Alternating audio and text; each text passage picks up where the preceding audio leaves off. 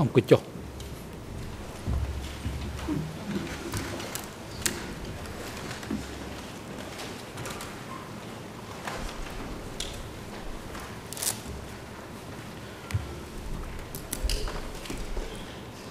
អង្គជំនុំជម្រះកម្មតកិច្ចដំណើរការនីតិវិធីសមនការ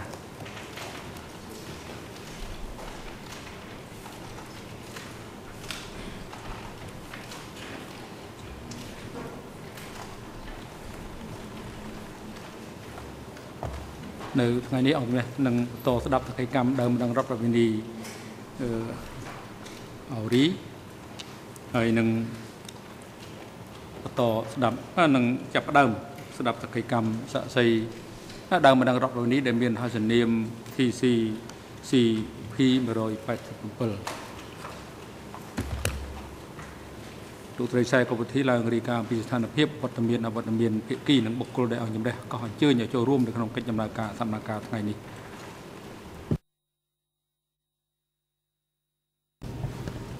សូមគោរពលោកប្រធានគ្រប់ភាគីទាំងអស់នៃរឿងក្តីនេះមានវត្តមានលើកលែងតែជនជាប់ចោតអៀងសេរីអវត្តមានដោយមូលហេតុសុខភាពប៉ុន្តែយោងតាមលិខិតលះបង់សិទ្ធិមានដែនកំណត់របស់ជនជាប់ចោតឯកសារលេខ E237/1 ជនជាប់ចោតបានលះបង់សិទ្ធិមានវត្តមាននៅក្នុងអំឡុងពេលនៃកិច្ចដំណើរការសកម្មភាពនៃការស្ដាប់សក្ខីកម្មដើមម្ដងរដ្ឋបវេនីមួយចំនួនក្នុងនោះមានដើមម្ដងរដ្ឋបវេនីដែលមានរហស្សនាម TCCP ដែលអង្គជំនុំជម្រះនឹងបន្តស្ដាប់សក្ខីកម្មនៅក្នុងថ្ងៃនេះ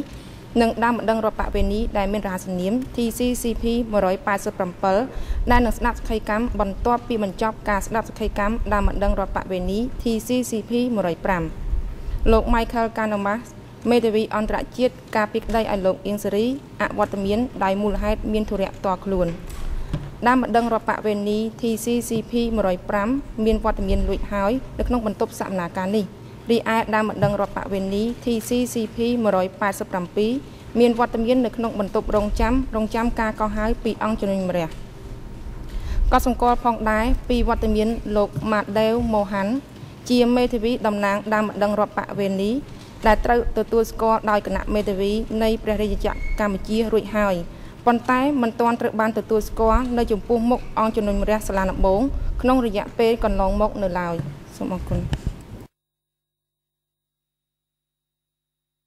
បាទអរគុណដោយជំរះក៏សម្គាល់ឃើញថាមានវត្តមានមេធាវីដើមម្ដងរដ្ឋតំណាងដើមម្ដងរដ្ឋវិនីអន្តរជាតិដែលមិនទាន់ត្រូវបានទទួលស្គាល់ចំពោះមុខអង្គជំរះដូច្នេះមុននឹង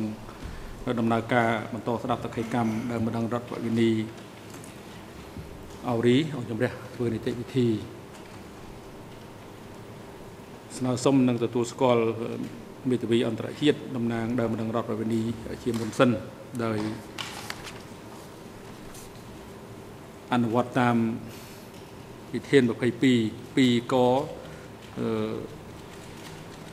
អង្គជំរះសូមអញ្ជើញលោកមេធាវីជាតិតំណាងនាំមុខតំណាងដើមម្ដងរដ្ឋវិនីបំរុងដែលជំនួសឡើងធ្វើដីស្នើសុំទទួលស្គាល់មេធាវីអន្តរជាតិតំណាងដើមម្ដងរដ្ឋវិនីនៅចំពោះមុខអង្គជំរះ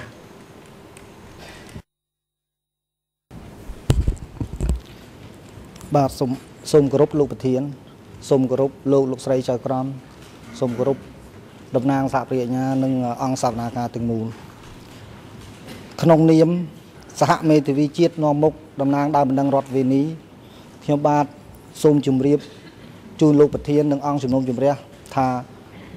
នាព្រឹកនេះយើងមានមេធាវីតំណាងដើមម្ដងជាតិថ្មីមួយរូបដែលលោក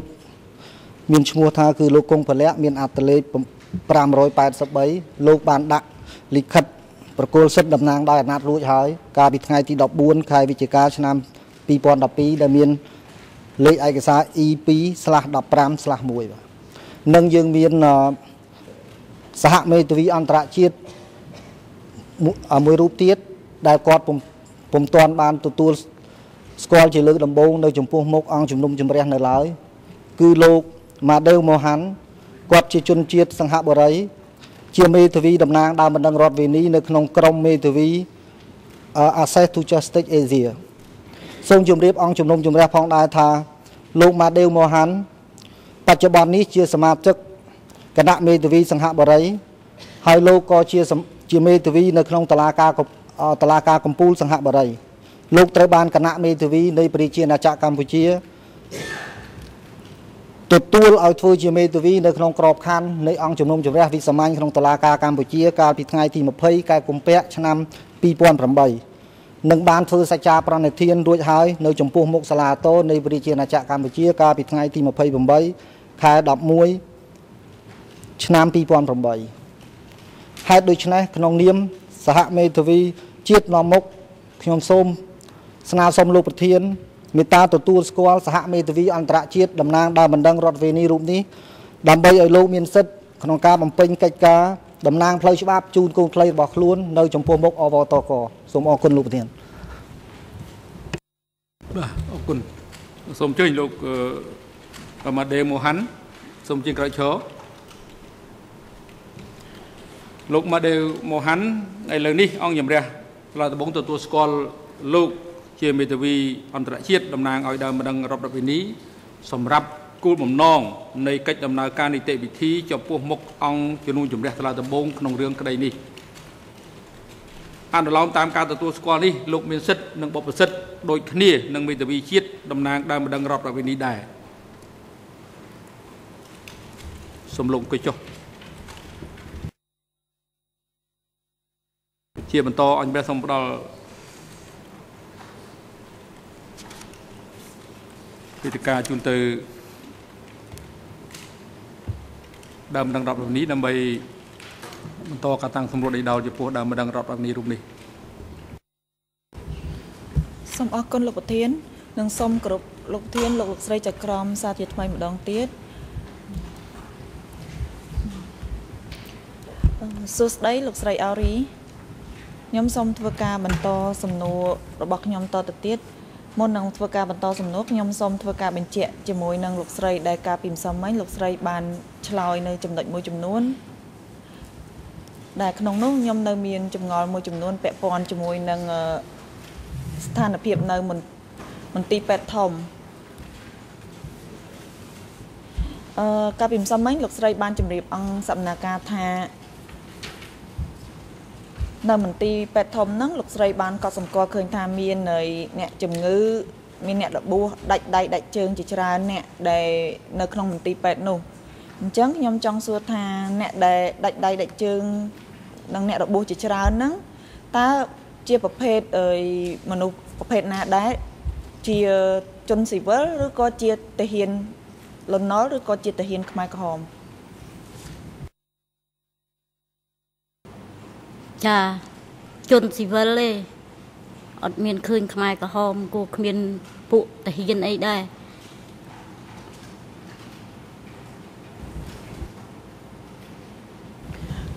សូមអរគុណហើយកាលពីម្សិលមិញលោកស្រីក៏បានលើកឡើងអំពីការជំលះចេញពីផ្ទះរបស់លោកស្រីហើយលោកស្រីបានរៀបរាប់ថាពេលនោះកំឡុងពេលនោះម្ដាយលោកស្រីហ្នឹងគឺជាស្ត្រីតសៃខ្ចីមានន័យថាគាត់ទៅតែឆ្លងទលេហើយនឹងមានបងស្រីម្នាក់មានរបួសទទួលរងរបួសទៀតអញ្ចឹងខ្ញុំចង់សួរថាពេលដែលកងទ័ពខ្មែរក្រហមប្រកាសឲ្យក្រុមគ្រួសារលោកស្រីចេញពីផ្ទះហ្នឹងតើពេលហ្នឹងឪពុកម្ដាយលោកស្រីហ្នឹងមានបានស្នើសុំគេថាសុំសម្រាប់ឲ្យព្យាបាលជំងឺឲ្យបានជាសះស្បើយសិនចាំចេញដែរឬទេហើយបើសិនជាមាននេះមានការស្នើសុំដូច្នោះតើគេមានអនុញ្ញាតឲ្យក្រុមគ្រួសាររបស់លោកស្រីហ្នឹងម្ដាយក៏ដូចជាបងស្រីហ្នឹងស្នាក់នៅក្នុងផ្ទះហ្នឹងដើម្បីព្យាបាលជំងឺជាមុនសិនដែរឬយ៉ាងណាដែរសូមលោកស្រីជម្រាបជូនអង្គសកម្មការចាម៉ែខ្ញុំគាត់ថាគាត់កូនជ័យណាមួយបងរបួសមិនអាចចេញទៅបានទេហើយពួកវាឆ្លើយថាអត់ទេចេញតែ3ថ្ងៃទេឲ្យនឹងវិលត្រឡប់មកវិញហើយ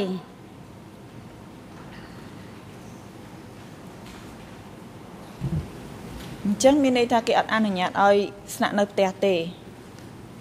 ដើម្បីព្យាបាលជំងឺទេអញ្ចឹងឯងលោកស្រី ចាគេអត់ឲ្យនៅផ្ទះទេព្រោះគេបោសសម្អាតទីក្រុងភ្នំពេញ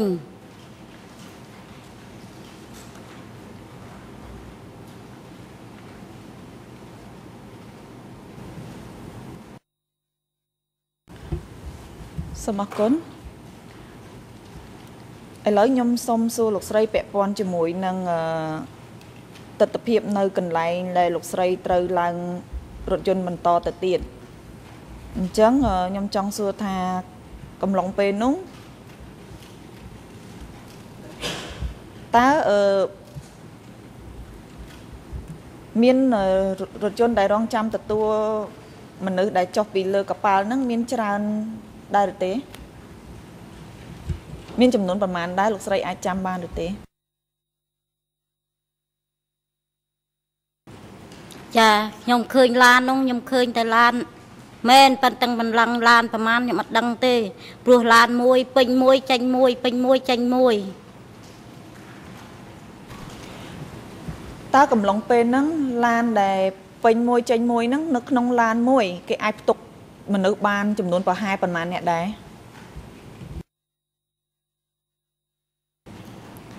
បានច្រើនដែរខ្ញុំឃើញពេញឡានបានច្រើនដែរខ្ញុំមិន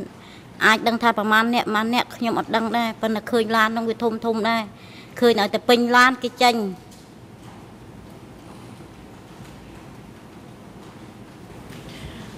អញ្ចឹងខ្ញុំចង់បន្តសំណួរទៀតថាតើពេលនោះអ្នកដែលខាងទាហានខ្មែរអ្នកដែលបើកឡានហ្នឹងមានគ្នាប្រហែលអ្នកដែលខាងកងទ័ពឬក៏មេកងខាងខ្មែរក្រហមមានគ្នាប្រហែលអ្នកដែរនៅលើឡានហ្នឹងនីមួយហ្នឹង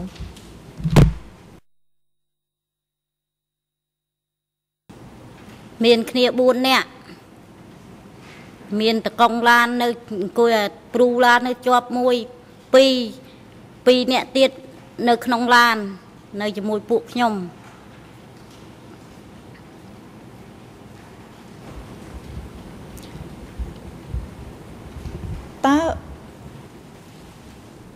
តើអ្នកដែលនៅលើឡានជាមួយនឹងខាងក្រមរបស់មនុស្សដែលនៅលើឡានហ្នឹងតើមានកាន់ឧបករណ៍អ្វី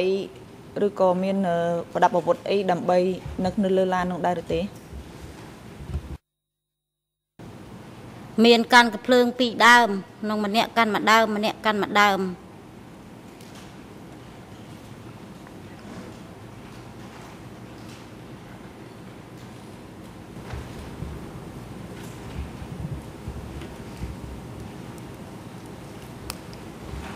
តើលោកស្រីមានដឹងទេថាតើឡាននោះគេដឹករបស់ដឹកក្រុមលោកស្រីហ្នឹងដឹកក្រុមគ្រួសារលោកស្រីក៏ដូចជាមនុស្សដទៃទៀតហ្នឹងទៅណាដែរ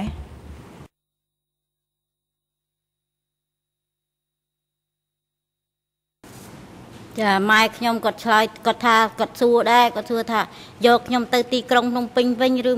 មិនមែនទេគាត់ថាមិនបាច់ចង់ដឹងអីទេឡើងតឡានទៅគេដាក់ត្រឹមណាត្រឹមនោះហើយ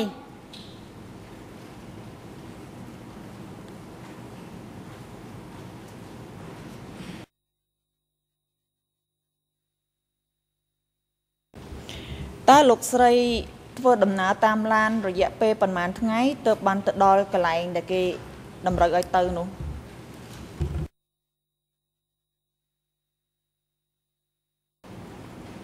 ទៅមួយថ្ងៃទេខ្ញុំទៅដល់ពោធិ៍សាត់ហ្នឹងតែមួយថ្ងៃទេទៅដល់ល្ងាចហើយមាននទាសគោគេមកទទួល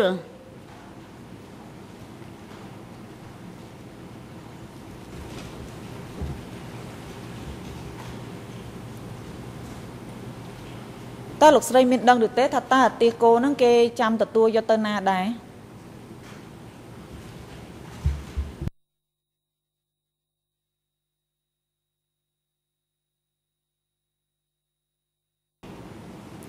គេយកទៅដាក់តាមភូមិទាសគោណាគេនៅភូមិណាគេទៅភូមិនោះទៅហើយខ្ញុំនឹងគ្រួសារខ្ញុំគេយកទៅដាក់ភូមិគេហៅភូមិចកាតពោ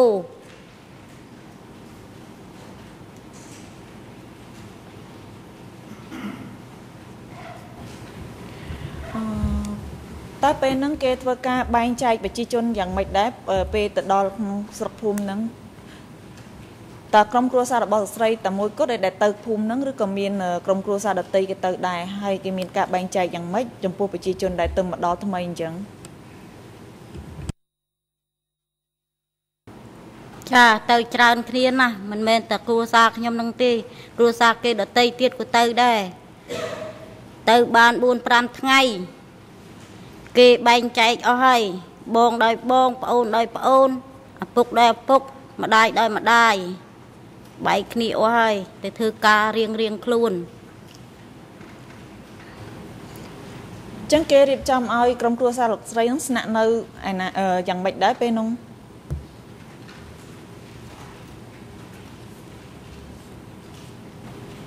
មានគេធ្វើផ្ទះទុកឲ្យរួចស្រេចផ្ទះល្វែងគេកាន់ខណ្ឌមកកតុប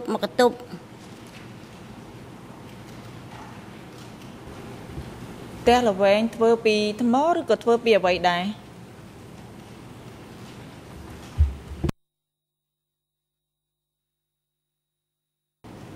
ធ្វើជាអាស័យតសអាស័យអានៀបក៏អាស័យប្រក់ដេញស្បូវ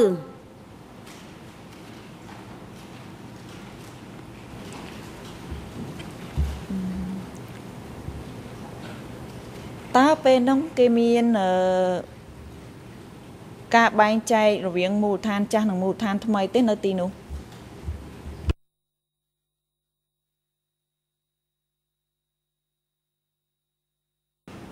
ចាគេបែងចែកមូលដ្ឋានចាស់គេនៅផ្ទះធម្មតាទៅចំណែកតែមូលដ្ឋានថ្មីចេញមកនៅផ្ទះល្វែងនឹងទាំងអស់គ្នា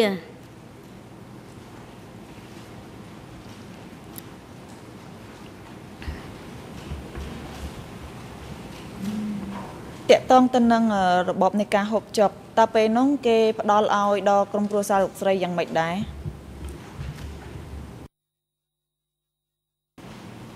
ទៅដល់ដំបងបានហូបបាយមួយពេលក្នុងមួយថ្ងៃល្ងាចឡើងបបរបាន3ថ្ងៃនឹងហូបបាយបាន3ពេលដែរល្ងាចឡើងបបរ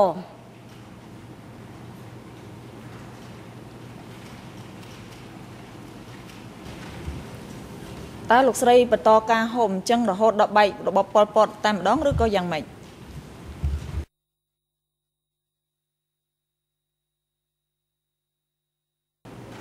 អត់ទេហូបបាត់ពេលទៅដំបូងហូបបានតែប៉ុណ្ណឹងទេដល់ទៅពេលយូរទៅហូបបបររាវចែកគ្នាក្នុងម្នាក់បានមួយវែកត្រឡោក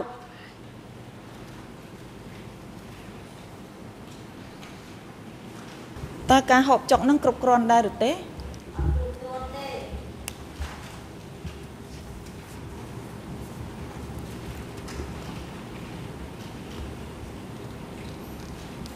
ឆ្លើយលោកស្រីឆ្លើយ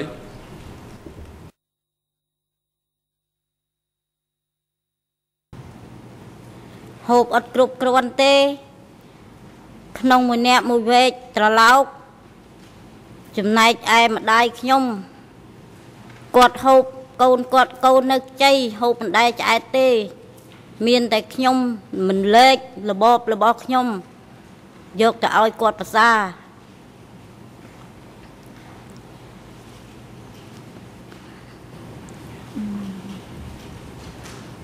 ករណីម្ដាយរបស់លោកស្រីដែលទៅសៃខ្ចីអញ្ចឹង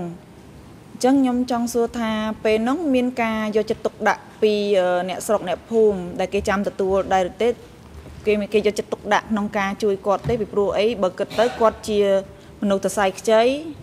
ស្ថានភាពរបស់គាត់វាមានការលក្ខណៈខុសពីមនុស្សធម្មតាអញ្ចឹងតើនៅពេលនោះមានការយកចិត្តទុកដាក់ពីអ្នកភូមិឬក៏ពីខាងមេកងអ្នកគ្រប់គ្រងនៅទីនោះដែរឬទេ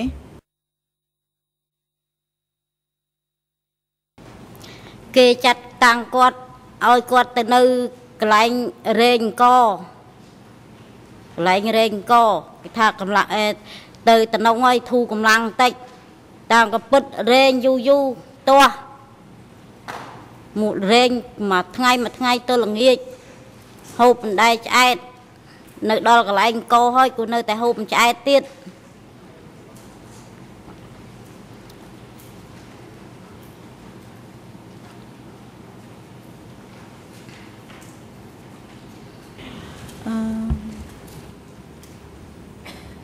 សូមអរគុណនិងសូមបន្តសំណួរទៀតខ្ញុំចង់សួរថាតើក្រុមគ្រួសាររបស់ស្រីនឹងមានជួបប្រទះនឹងឬក៏ទទួលរងទុក្ខវេទនាដែរឬទេនៅកំឡុងពេលដែលរស់នៅទីនោះសូមលោកស្រីជួយរៀបរាប់បើសិនជាមានការទទួលរងទុក្ខវេទនាតើទុក្ខវេទនានឹងយ៉ាងម៉េចដែរសូមជួយរៀបរាប់ជូនអង្គសកម្មការចំណែករូបព្រះបានជម្រាបជូនហើយការទុក្ខវេទនាដើមរងរដ្ឋបាលនេះមានឱកាសនៅក្នុងការធ្វើទៅថ្លែងចុងក្រោយបង្អស់របស់ខ្លួនហើយអង្គជំរះសូមរំលឹកថាកិច្ចដំណើរការសកម្មភាពនេះគឺអង្គហេតុដែលពាក់ព័ន្ធដែលត្រូវធ្វើសកម្មភាពគឺជំលះទី1និងជំលះទី2ការជំលះនេះគឺការសម្រាប់នៃការធ្វើជំលះចេញហើយនឹងទៅដល់គោលដៅក្នុងរយៈពេលខ្លីពាក់ព័ន្ធទៅនឹងការទៅដល់ហើយរយៈពេលខ្លីជុំវិញនៃការទៅដល់តាំងទីលំនៅចុងក្រោយនៃការអនុវត្តគោលការណ៍គោលនយោបាយជំលះប្រជាជនដំណាក់កាលទី1និងទី2នេះសូមឲ្យចាំច្បាស់សាកសីមិនឆ្លើយទេទំនួលមិននេះចាំពេលវេលាចុងក្រោយអង្គជំរះនឹងផ្ដល់វិធីការជូននៅលោកស្រីដើម្បីធ្វើត្រីថ្លែងរៀបរាប់អំពីទុក្ខសោកវេទនានិងផលប៉ះពាល់អន្តរាយចំពោះលោកស្រីជាក់ស្ដែងហើយអង្គជំរះបានជម្រាបតាំងពីដើមទីរួចហើយអំពីសិទ្ធិនៅក្នុងការធ្វើត្រីថ្លែងដូចនេះ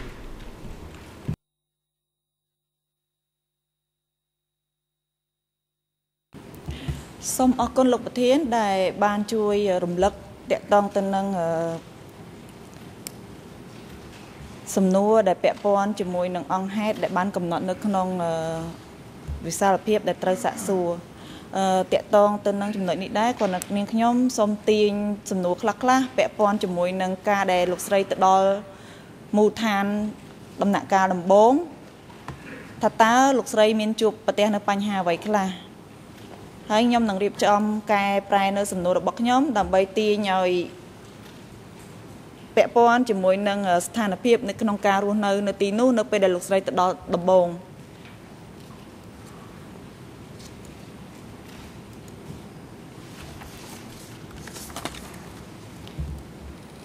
អញ្ចឹងខ្ញុំសូមសួរលោកស្រីតាក់ទងទៅនឹងរបបអាហារម្ដងទៀតថាតើនៅពេលនោះគេមានការបែងចែករបបអាហាររវាងពួកមូលដ្ឋានចាស់និងប្រជាជនថ្មីដូចគ្នាឬក៏ខុសគ្នា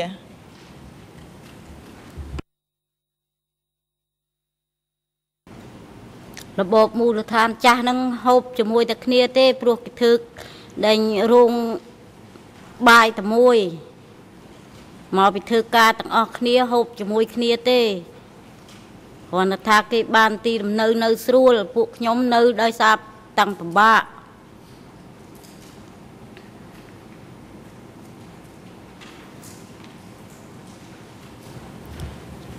ចុះតាក់ទងទៅនឹងការបែងចែកការងារវិញតើរវាងមូលដ្ឋានចាស់និងមូលដ្ឋានថ្មីគេធ្វើការបែងចែកយ៉ាងដូចម្តេចដែរ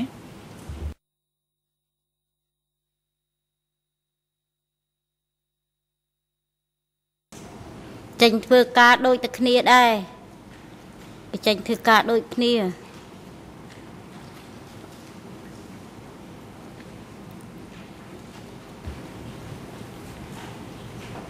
តើនៅពេលដែលទៅដល់ទីនោះដំបូង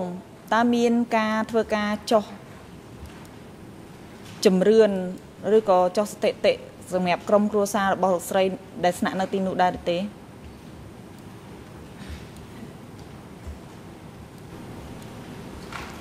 ទៅដល់ម្ដាយខ្ញុំគេឲ្យរែងកបងស្រីខ្ញុំរបួសប៉ុណ្ណឹងហើយគេឲ្យទៅជួយដុតភ្លើងដាំបាយដាំបបងគេចំណែកឯរូបខ្ញុំទៅកាត់ទន្ទ្រាងខេតធ្វើជីចំណែកបងប្រុសខ្ញុំគាត់ទៅលើកភ្លឺ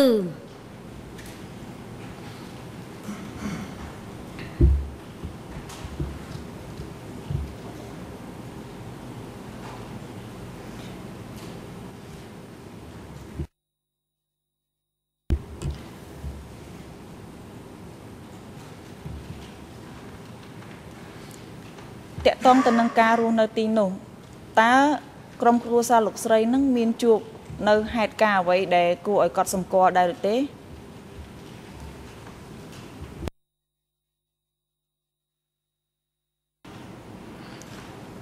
ទៅធ្វើការបូទៅមិនទាន់គេតិចទៀនចំណែកម្ដាយខ្ញុំគាត់ទៅធ្វើការ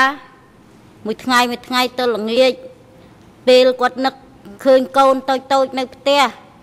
គាត់ត្រឡប់មកផ្ទះអើតមើលកូនអន្តិចគេយកគាត់ទៅដាក់គុក0បង្អត់បាយគាត់មួយអាទិត្យ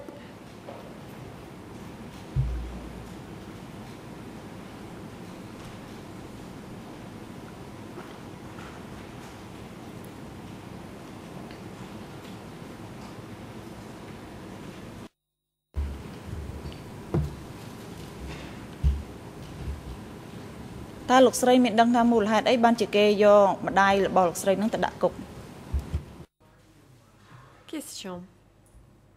Savez-vous pourquoi votre mère a été arrêtée et détenue? មានបញ្ហាបកប្រែភាសាមន្ត្រីរដ្ឋបាលតុលាការជំនុំរួលជាមួយនឹងផ្នែកបកប្រែភាសា Le président, nous avons un souci technique. Huissier d'audience, veuillez prendre contact avec les interprètes pour voir quel est le problème.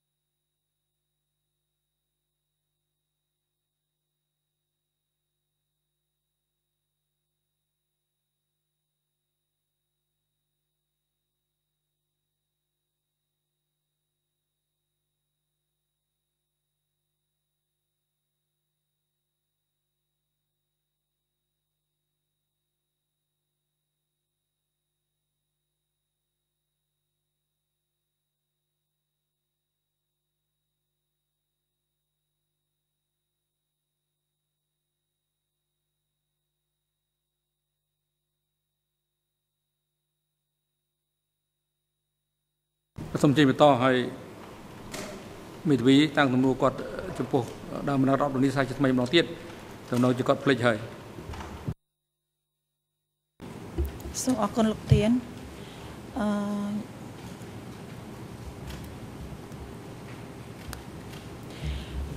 សំណួររបស់ខ្ញុំចង់សួរថាតើលោកស្រីមានដឹងអំពីមូលហេតុអ្វីបានជាគេចាប់ឪពុកម្ដាយរបស់លោកស្រីដាក់គុកដែរឬទេ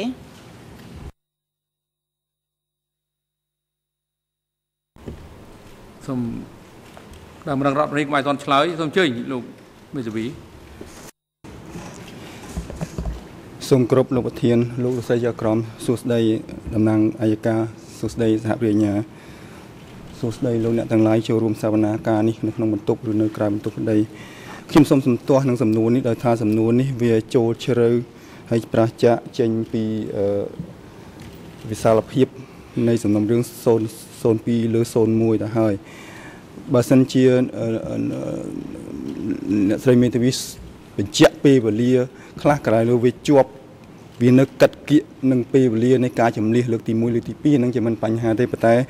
អានេះហាក់ដូចជាចូលជ្រុលទៅដល់ក្នុងប្រតិបត្តិការនៃមន្ទីរសន្តិសុខទៅហើយដែលក្នុងបញ្ញត្តិដីកា E124 របស់យើងមិនអនុញ្ញាតទេសូមអរគុណ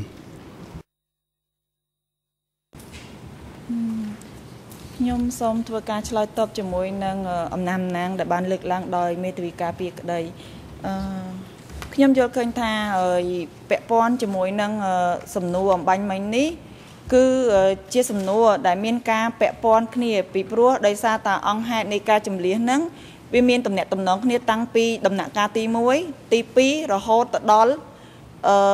លោកស្រីត្រូវបានគេបញ្ជូនទៅដល់លំនៅឋានមួយនៅខេត្តពោធិ៍សាត់អញ្ចឹងបើសិនជាគ្មានការជំលះពីដំណាក់កាលទី1ទី2បើមានការជំលះចេញពីផ្ទះរបស់លោកស្រីទេសួរតើមានអ្វីកើតឡើងចំពោះក្រុមគ្រួសារលោកស្រីដែរឬក៏យ៉ាងណានេះជាហេតុផលមួយដែលខ្ញុំស្នើសុំឲ្យមានការបំភ្លឺដល់អង្គជំនុំជម្រះអំពីទុក្ខលំបាកដែល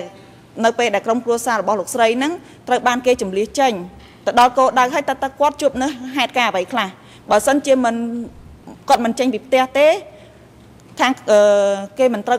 បានជំលះចេញទេសួរតើគាត់អាចជួបនឹងហេតុការណ៍នឹងកើតឡើងអត់ចំពោះក្រុមគ្រួសាររបស់លោកស្រីហើយដូច្នេះហើយគាត់ខ្ញុំស្នើថាឲ្យលោកស្រីនឹងធ្វើការឆ្លើយទៅនឹងសំណួរនេះ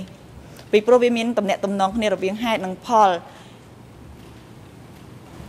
សូមអរគុណលោកស្រីអាចពិនិត្យមើលឡើងវិញនៅស្រីណែនាំក្នុងការសួរដេញដោលមិនដឹងរដ្ឋវិនីពាក់ព័ន្ធទៅនឹងអង្គហេតុនៃការជំលះដំណាក់កាលទី1និងទី2មិនមែនផលទាំងអស់បច្ច័យទាំងអស់កើតឡើងដោយសារជំលះមួយចប់នៃរបបកម្ពុជាប្រជាធិបតេយ្យសុទ្ធតែជាកម្មវត្ថុនៃការសួរដេញដោលនៅទីនេះទេពីព្រោះអង្គជំរះបានកំណត់រួចហើយអំពីការបំបែកកិច្ចដំណើរការនីតិវិធីពីសំណុំរឿង002កំណត់យកតែសំណុំរឿង002/01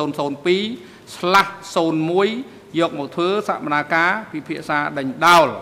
នៅក្នុងសំណុំរឿង002/01គឺយកដំណាក់កាលជំលះលើកទី1ហើយនិងជំលះលើកទី2នៅក្នុងការជំលះលើកពាក់ព័ន្ធនឹងការជំលះនេះគឺការអនុវត្តគោលនយោបាយនៃការជំលះតាំងពីដើមដំណាក់កាលធ្វើដំណើរការវិវត្តនៃការជំលះនឹងទៅដល់ភ្លាមទៅដល់គោលដៅភ្លាមយើងមិនបកស្រាយអំពីពាក្យថាភ្លាមនឹងរយៈពេលប៉ុន្មានទេប៉ុន្តែយើងប្រើពាក្យភ្លាមមានន័យថាមិនឲ្យវិសាលភាពនៃការសួរដេញដោលរហូតដល់2-3ឆ្នាំទេបើសិនទៅដល់ភ្លាមហើយ2 ឬ 3 ឆ្នាំនោះមានន័យថាការសួរដេញដោលពេញមួយរបបកម្ពុជាប្រជាធិបតេយ្យហើយវាផ្ទុយជាមួយនឹងសេចក្តីសម្រេចរបស់អង្គជំរះដែលបានបំបែកកិច្ចដំណើរការនីតិវិធីពីសំណុំរឿង002មកធ្វើតែដំណាក់កាលដំបូងនេះសំណុំរឿង002/01មេធាវីការពារក្តីគេបានលើកឡើងត្រឹមត្រូវសូមឲ្យលោកស្រីបញ្ជាក់អំពីការបរិច្ឆេទនៃការទៅដល់របស់គាត់និងគ្រួសាររបស់គាត់ទៅដល់ខេត្តពោធិ៍សាត់ទៅដល់គោលដៅហើយនឹងការបរិច្ឆេទនៃការដែលម្ដាយរបស់គាត់ត្រូវគេចាប់យកទៅឃុំខ្លួននៅមន្ទីរសន្តិសុខនេះដើម្បីច្បាស់លាស់ថាបើការបរិច្ឆេទនេះវាឃ្លាតឆ្ងាយគ្នាកម្រិតណាសូមជ័យលោកមេធាវីអន្តរជាតិការពីក្តីលោកនួនជា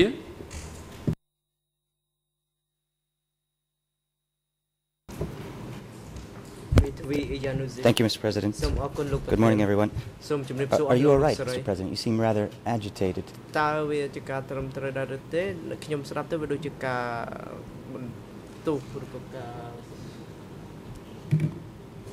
Lúc miền Panh Hà ấy thế, dương miền Panh Hà dương đọc sài lừa Panh Hà ní, đây mình bẹ pon ấy chừng 10 lục tì, dương đọc sài lừa cái chừng to, cọt tầm co rồi bao mệt vì cà phê ở đây lục yên xử lý từ nâng ca tăng sầm nô, hai mệt vì cà phê ở đây đồng năng đang mà đang rọt về ní, xua ao dương bọ sài, bánh chẹtឡើងវិញអំពីវិសាលភាពនៃការខ្លួនដែលមានសិទ្ធិក្នុងការពិភាក្សាដេញដោលចំពោះដើមម្ដងរដ្ឋបវេនីលើវិសាលភាពអង្គហេតុណាខ្លះក្នុងកម្រិតណា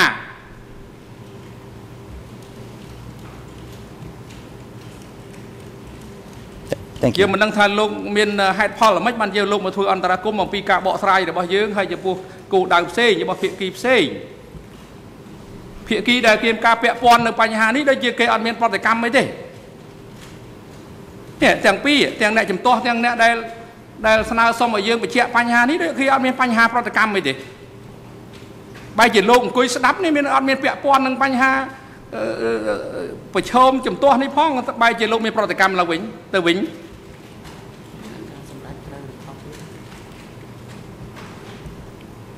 យើងគិតថាលោកមេធាវីមិនមានគុណភាពវិនិច្ឆ័យយើងថាយើង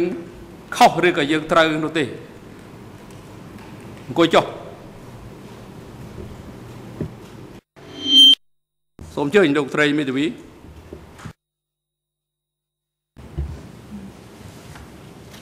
សូមអរគុណលោកប្រធានដែលបានរំលឹកខ្ញុំនឹងធ្វើការសម្រួលនៅសំណួររបស់ខ្ញុំឡើងវិញម្ដងទៀត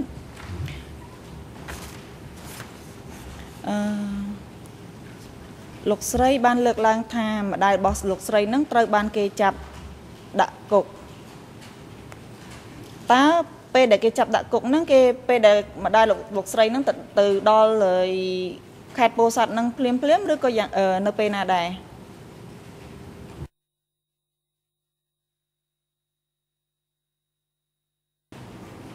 គាត់គេចាត់តាំងឲ្យគាត់ទៅធ្វើការមួយរយៈហើយមិនមែនទៅដល់ភ្លាមទេទៅធ្វើការនឹងមួយរយៈធំដែរហើយ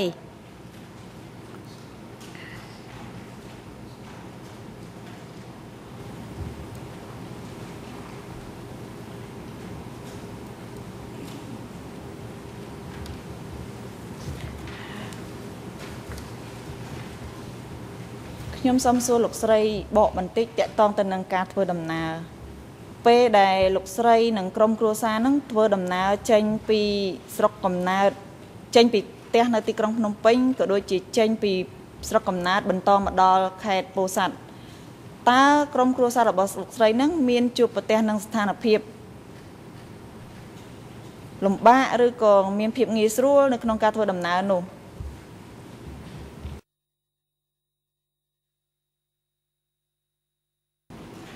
ខ្ញុំចេញពីស្រុកមក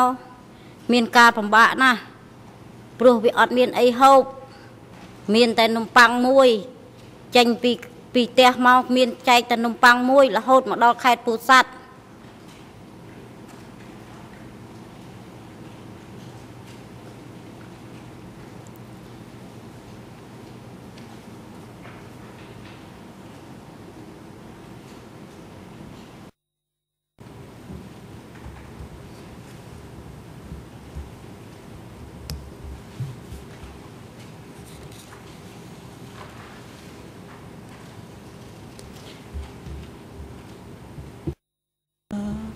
ពេលដែលគេជំលះក្រុមគ្រួសារលោកស្រី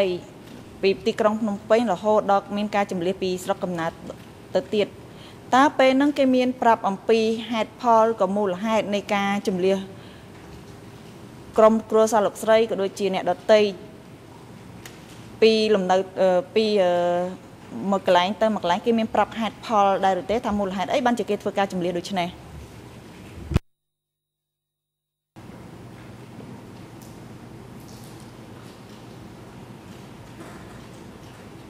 គេថាតលតែពួកថ្មីបានគេឲ្យចេញពីស្រុកកំណើតមកពួកថ្មីគេឲ្យចេញហើយ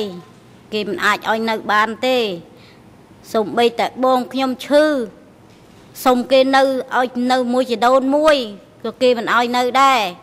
គេឲ្យចេញទាំងអស់គ្នាមានឲ្យពីណានៅក្នុងស្រុកទេ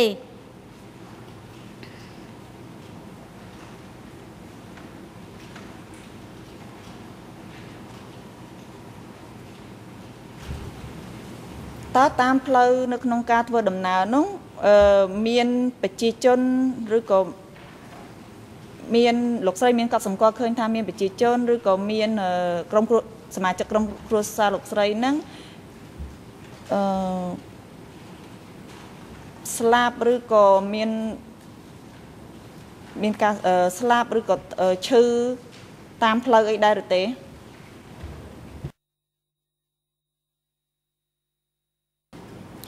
មានអ្នកឈឺព្រោះត្រង់ស្លាប់ខ្ញុំអត់បានឃើញទេព្រោះអ្នកឈឺមានមកតាំងបង្ខំអ្នកឈឺក៏ដោយពួកគេមកដែរសូម្បីតែបងខ្ញុំគ្រាមករហូត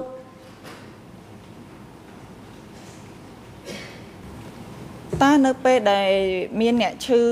ដូចឆ្នេះតាមានការយកចិត្តទុកដាក់នៅក្នុងការមើលថែពីខាងមេកងឬក៏កងឆ្លប់នៅដែលជូនដំណើរមកនឹងដែរឬទេ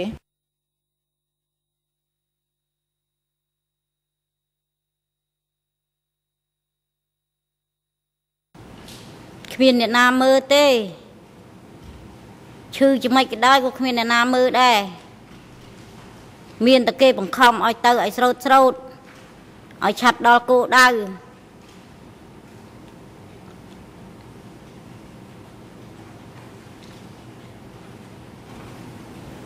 នៅពេលដែលទៅដល់ខេត្តពោធិ៍សាត់លោកស្រីបានលើកឡើងអំបញ្ញមិញថាការហូបចុកមិនគ្រប់គ្រាន់តើនៅពេលដែលលោកស្រីហូបចុកមិនគ្រប់គ្រាន់ហ្នឹងលោកស្រីមានបានប្រើរកវិធីសាស្ត្រដើម្បីបង្គ្រប់ការហូបចុករបស់លោកស្រីនៅពេលនោះទេតើលោកស្រីអាចស្នើសុំរបបអាហារគេបន្ថែមដើម្បីឲ្យមានការហូបចុកគ្រប់គ្រាន់ដែរឬទេនៅពេលនោះ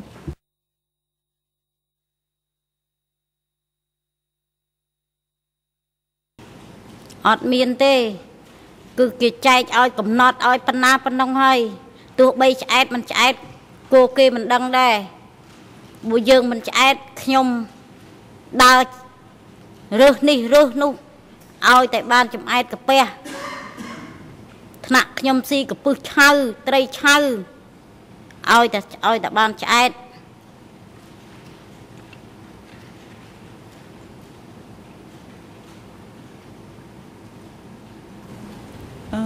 លោកស្រីបានលើកឡើងថាម្ដាយលោកស្រីនឹងត្រូវបានអត់ឃ្លាននៅក្នុងពេលនោះដែរហើយលោកស្រីបានយករបបរបស់លោកស្រីនឹង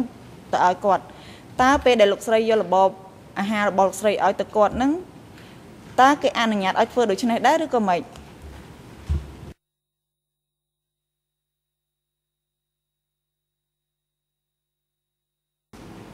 អត់ទេគេមិនអនុញ្ញាតឲ្យខ្ញុំមកទេប៉ុន្តែខ្ញុំអាណិតម្ដាយពេកខ្ញុំលួចរត់មកព្រោះខ្ញុំថាបើគេតន់ត្រង់ណាគេសម្លាប់ចោលត្រង់នោះក៏ខ្ញុំអស់ចិត្តដែរខ្ញុំមកលួចមកទាំងយប់មកដល់ម្ដាយយំស្រែកថាកូនអើយព្រោះគេតន់គេវាយកូនឯងងាប់ហើយប៉ុន្តែ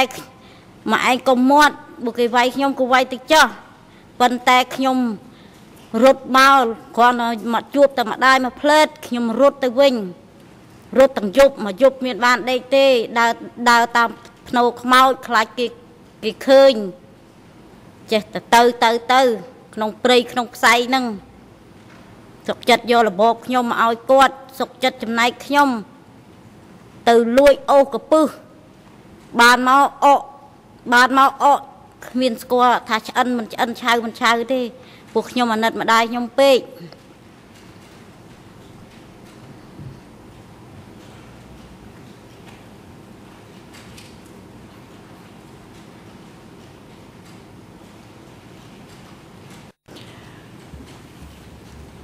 លោកស្រីបានលើកឡើងថាលោកស្រីតែងតែរត់លួចយកអាហារទៅផ្គត់ផ្គង់ដល់ម្ដាយចុះលោកស្រីអត់ខ្លាចថាបើសិនជាករណីដែលគេតន់តើគេនឹងធ្វើទរណកម្មទៅលើលោកស្រីដែរឬទេពេលនោះ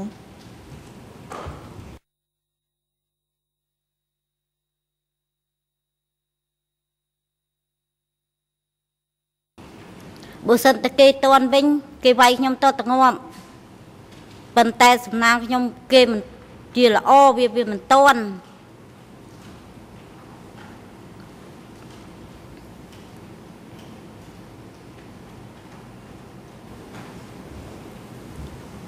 កំឡុងពេលដែលលោកស្រីរស់នៅទីនោះតើមាន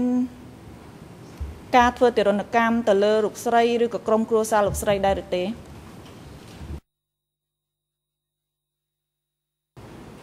អង្គការចាត់តាំងឲ្យខ្ញុំទៅដាំដលងប៉ុន្តែខ្ញុំអត់ចេះដាំខ្ញុំដាំបច្ច្រាស់ខ្ញុំអោនដាំទៅ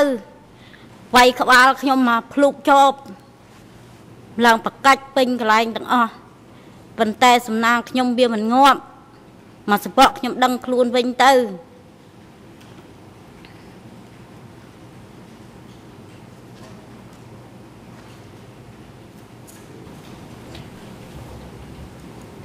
ក្រៅពីការធ្វើទរណកម្មមកលើលោកស្រីផ្ទាល់តើមានការធ្វើទរណកម្មទៅលើសមាជិកក្រុមគ្រួសារលោកស្រីដែរឬទេនៅកំឡុងពេលដែលរស់នៅទីនោះ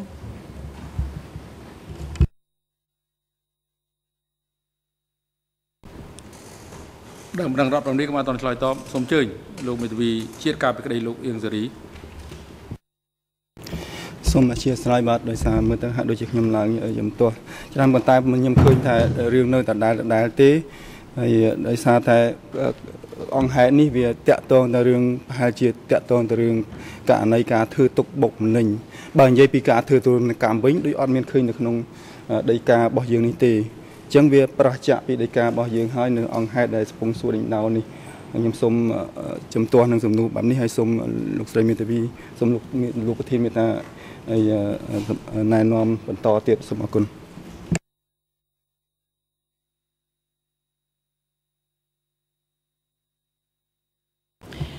ខ្ញុំនឹងធ្វើការរៀបចំសំណួររបស់ខ្ញុំសាឡើងវិញ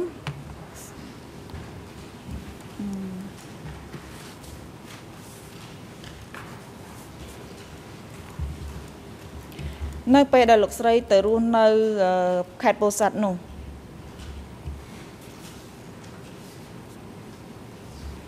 តើលោកស្រីមានកត់សម្គាល់ដែរឬទេថាតើនៅទីនោះមានមនុស្សស្លាប់ឬក៏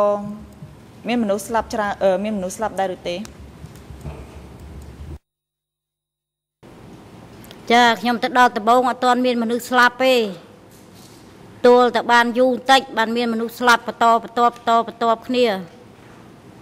ព្រោះវាអត់អាហារ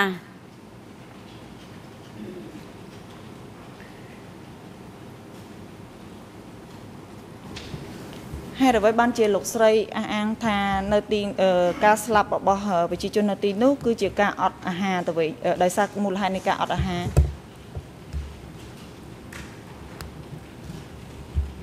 លោកស្រីមានប្រទះឃើញនៅហេតុការណ៍អ្វីបានជាលោកស្រីហ៊ានកំណត់អះអាងដូចនេះ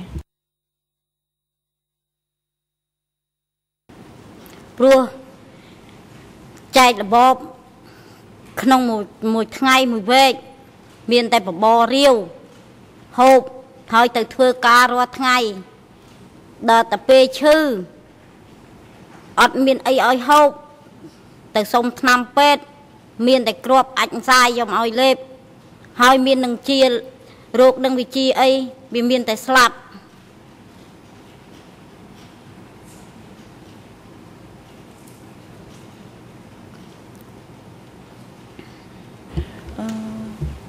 ក្រៅពីការស្លាប់ដោយសារការអត់អាហារតើលោកស្រីមានបានកត់សម្គាល់ដែរឬទេថាមានការស្លាប់ដោយមូលហេតុអីផ្សេងទៀតដែរឬទេ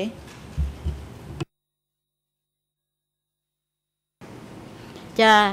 ចំណែកបងប្រុសខ្ញុំផ្ទាល់គាត់ប្រពន្ធគាត់ចាញ់កូនគាត់ស្រែកទឹកថ្នោតបងខ្ញុំនឹងទៅឡើងលួចទឹកថ្នោតបានមួយក្រេបយកមកឲ្យប្រពន្ធមកដល់គេចងផ្លាប់ផ្សេងគាត់ចងគាត់យកទៅសម្លាប់ភ្លាម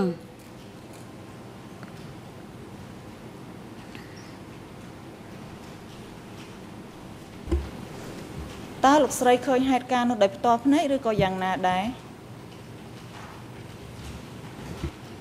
ខ្ញុំឃើញនឹងផ្ទាល់ភ្នែក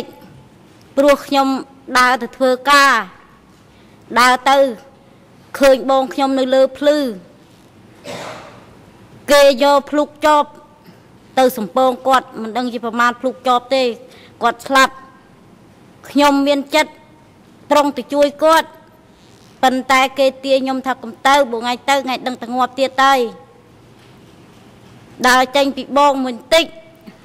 ឆ្លៀតរត់មកប្រាប់ម្ដាយម៉ែអើយបងគេសម្លាប់បាត់ទៅហើយម្ដាយថាមិនជឿទេខ្ញុំថាម៉ែឯងមិនជឿមិនគេសម្លាប់ហើយគាត់អស់បានមកផ្ទះទៀតទៅនៅកដាវាស្រែនោះម្ដាយខ្ញុំមិនដឹងជាធ្វើទៅម៉េចមានតែសម្រក់ទឹកភ្នែកអត់ហ៊ានថាទៅជួយកូនថាម៉េចទេមានតែការកោតឈឺចាប់នៅក្នុងខ្លួនគាត់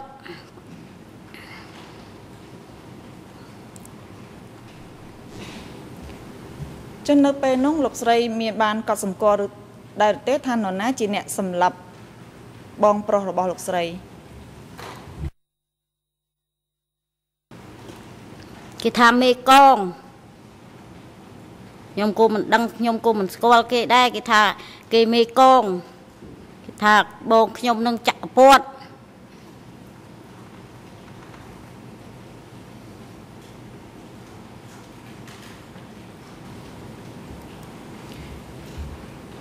ក្រៅពីការសម្លាប់បងប្រុសរបស់លោកស្រីតើមានការសម្លាប់ប្រជាជននៅក្នុងតំបន់នោះដែរទេ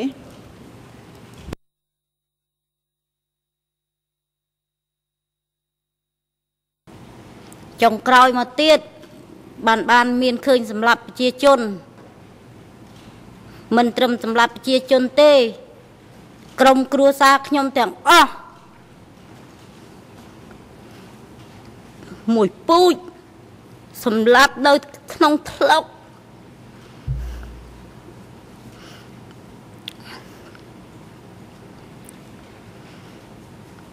មួយពូជស្លាប់មួយថ្លុកនៅសល់តែខ្ញុំមួយនិងប្អូនប្រុសមួយលើកដៃសំពះអង្វរគេពូអើយកុំសម្លាប់ម្ដាយខ្ញុំអី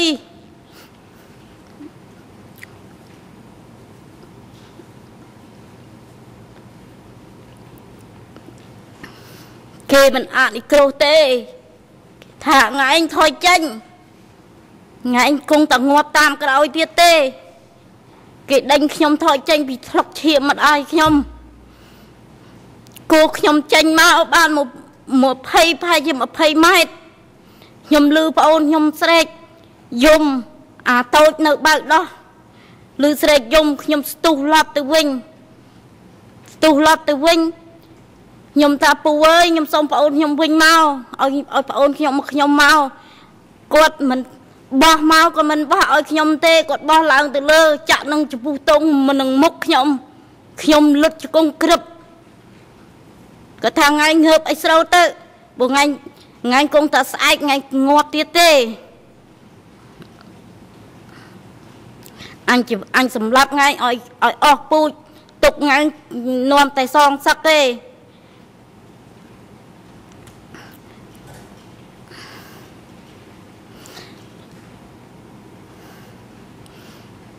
ហើយសម្រាប់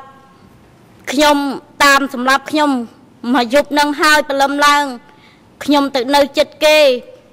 អត់ឲ្យខ្ញុំនៅចិត្តទេគេដេញខ្ញុំថ្ងៃគប់ទៅចិត្តអញប្រយ័ត្នគេមកបាញ់ខ្ទាតគ្រាប់លើគេខ្ញុំក៏នាំប្អូនប្រុសម្នាក់ដើរចេញពីគេនឹង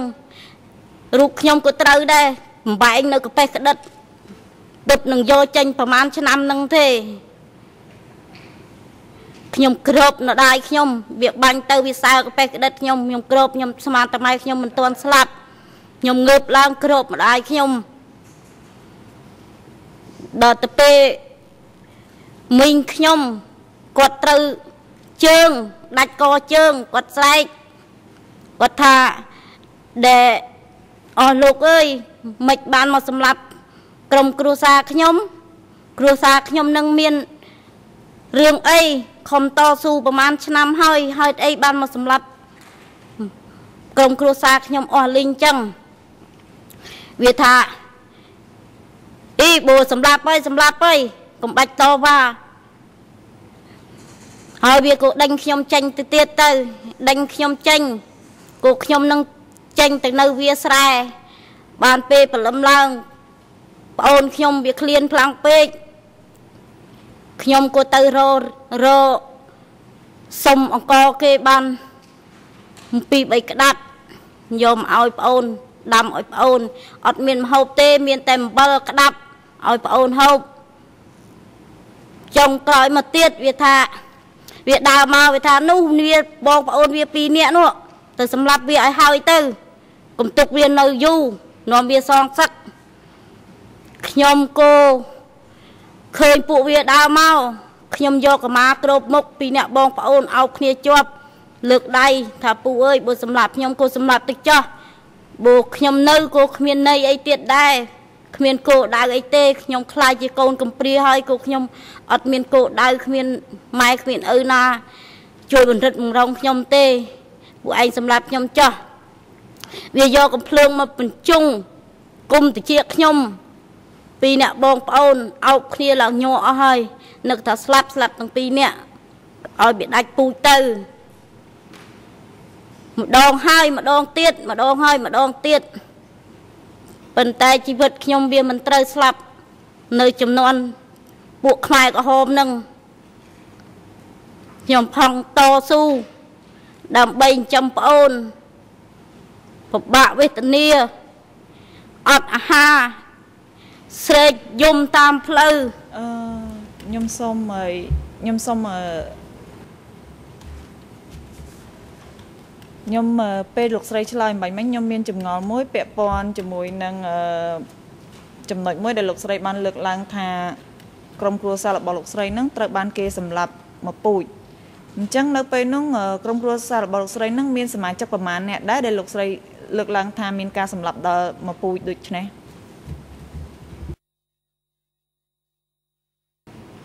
មានមកដណ្ដប់អ្នក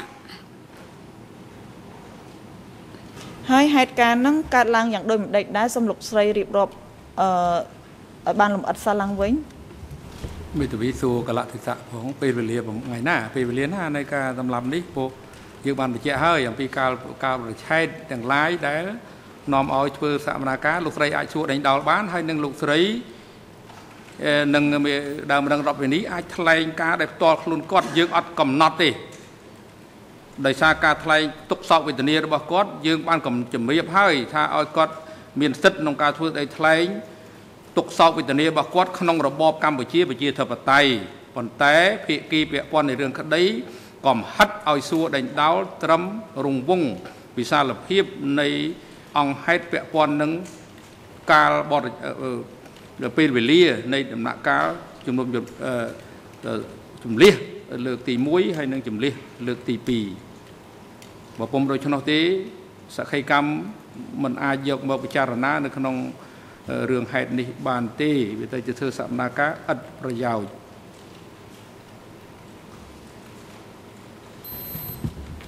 សូមអរគុណលោកប្រធានខ្ញុំនៅមានសំណួរប្រហែលជា2សំណួរទៀតដើម្បីសាកសួរទៅលោកស្រីពាក់ព័ន្ធទៅនឹងហេតុការណ៍អំបញ្ញមិញខ្ញុំសូមសួរលោកស្រីថាពេលដែលគេសម្លាប់ក្រុមគ្រួសារលោកស្រីនោះលោកស្រីចាំបានទេតើអ្នកណាជាអ្នកសម្លាប់ក្រុមគ្រួសាររបស់លោកស្រី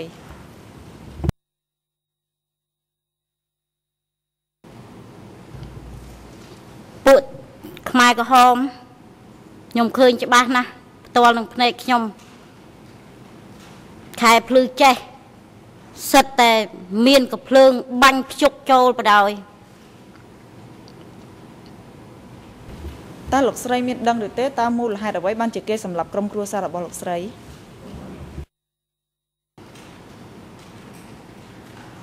អានេះគេជំលះពីផ្ទះនឹងទៅនៅដេកវាស្រែមិនដឹងជាមូលហេតុអីទេខ្ញុំក៏មិនដឹងដែរស្រាប់តែពេលយប់ឡើងមកសម្រាប់ម្ដាយខ្ញុំឪពុកខ្ញុំមីងខ្ញុំប្អូនខ្ញុំទាំងអស់មួយពូជ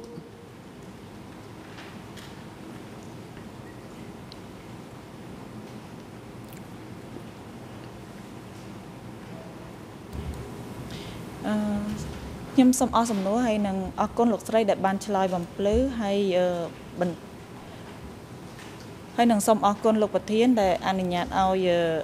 នាងខ្ញុំបានសួរតាំងសំណួរទៅលើដើមបណ្ដឹងរូបនេះហើយនឹងសូមផ្ទេរវេទិកានេះជូនទៅខាងសហប្រញ្ញាសូមអរគុណសូមជួយតំណាងសហប្រញ្ញា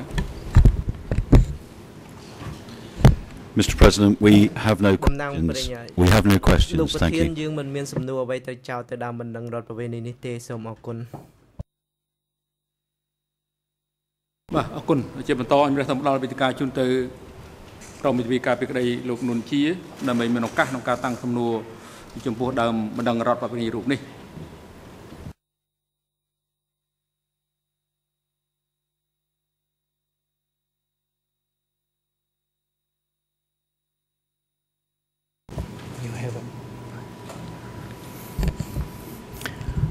សូមគោរពអង្គសវនការសូមគោរពលោកប្រធានខ្ញុំមានសំណួរតែមួយ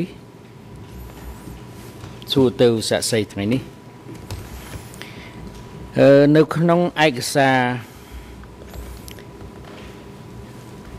D22 flash 3455 នៅក្នុងនោះមាន ERN ខ្មែរ0056 58 99 ជាអង់គ្លេស 0066 07 30 ជាបារាំង 0086 1206 នៅក្នុងអត្ថបទមួយខាងក្រោមសរសេរថានៅឆ្នាំ 1978 គេបានបញ្ជូនខ្ញុំទៅធ្វើការងារដកស្ទូងវិញគឺដកសំណាបបញ្ជូនសំណាបបោះសំណាបឲ្យគេស្ទូងគឺធ្វើការងារនេះរហូតដល់ចុងឆ្នាំ 1978 នៅពេលនោះកងទ័ពវៀតណាមបានវាយចូលមកជិតដល់ស្រុកកណ្ដៀងពួកខ្មែរក្រហមបានជំលះអ្នកភូមិមានពួកមកពីស្វាយរៀងមកពីភ្នំពេញនិងគ្រួសារខ្ញុំឲ្យឡើងភ្នំនៅយប់មួយគ្រួសារខ្ញុំធ្វើដំណើរឡើងភ្នំជាមួយពួកស្វាយរៀងហើយដេកជាមួយគ្នាដល់ពេលយប់ស្ងាត់ស្រាប់តែពួកយោធាខ្មែរក្រហមវាបាញ់រះមកលើគ្រួសារខ្ញុំពេលនោះម្ដាយឪពុកនិងប្អូន5នាក់ត្រូវក្របស្លាប់កលើគ្នាដោយឡែកប្អូនប្រុសពៅរបស់ប្អូនប្រុសពៅអាយុ2ឆ្នាំខ្ញុំឃើញពួកវាចាប់បោះឡើងលើហើយយកចុងកំភ្លើងចុចចំទ្រូងប្រកាច់ស្លាប់ចំណែកខ្ញុំពួកវាបាញ់ដែរតែបាញ់មិនចេញម្ដងជា2ដងទើបបានរត់រួចខ្លួនមកដល់សប្តាហ៍ថ្ងៃខ្ញុំមានសំណួរដូចតទៅនេះប៉ុន្តែមុននឹងខ្ញុំសួរតើលោកស្រីនៅចាំចម្លើយរបស់លោកស្រីជាមួយនឹងអ្នកខាងដើមម្ដងរដ្ឋបវេនីដែលបានសួរលោកស្រីដែលមានឯកសារលោកស្រីបានចាំដែលលិខិតអត្ថបទដែលខ្ញុំបានអានជូនស្ដាប់មិញទេនៅចាំអត្ថបទហ្នឹងទេខ្ញុំបានចាំប៉ុន្តែខ្ញុំនិយាយពីដើមហេតុនោះវារៀងលឹះបន្តិចហើយពោះมันវាមិនបានបន្តពី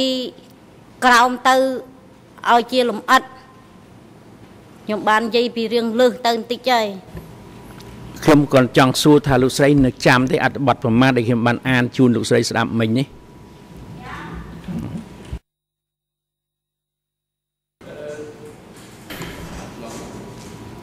ខ្ញុំបានចាំខ្ញុំមានសំណួរដូចតទៅនេះ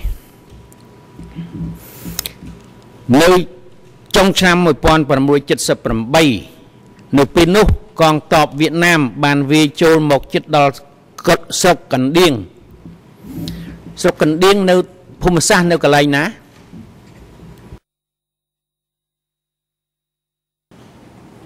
ខ្ញុំគុំស្គាល់ដែរព្រោះខ្ញុំនៅក្មេងខ្ញុំចាំតែកន្លែងខ្ញុំនៅទេខ្ញុំឮតែគេថាដែរទេ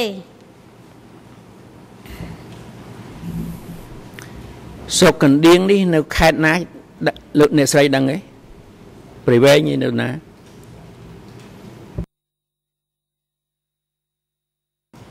មិនមែននៅព្រៃវែងព្រៃអីទេនៅខាងពោធិ៍សាត់ហ្នឹងហើយខេត្តកណ្ដៀងហ្នឹងសូមអរគុណ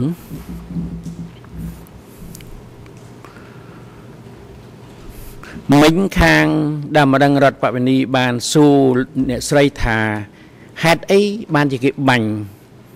គ្រួសារអ្នកនាងលោកស្រីអស់មួយពូជអញ្ចឹង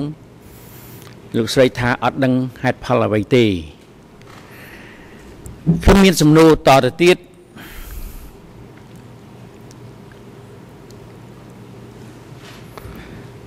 នោះអ្នកស្រីថាអ្នកឆ្លើយថាខែភ្លឺអ្នកស្រីឃើញអ្នកបាញ់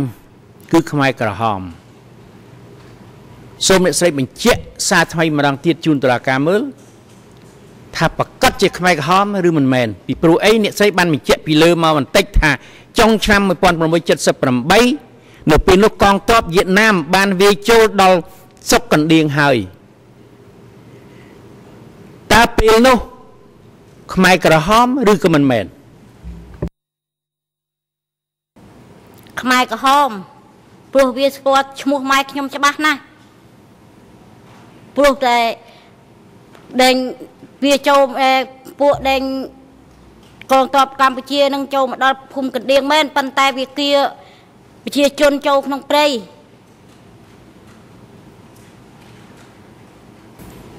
អរគុណខ្ញុំគ្រាន់តែចង់បញ្ជាក់ថាអ្នកបាញ់គ្រួសារអ្នកស្រីពេលហ្នឹងមានគ្រួសារផ្សេងទៀតត្រូវគេបានគេបាញ់ដែរទេឬតែមានគ្រួសារអ្នកស្រីតែមួយ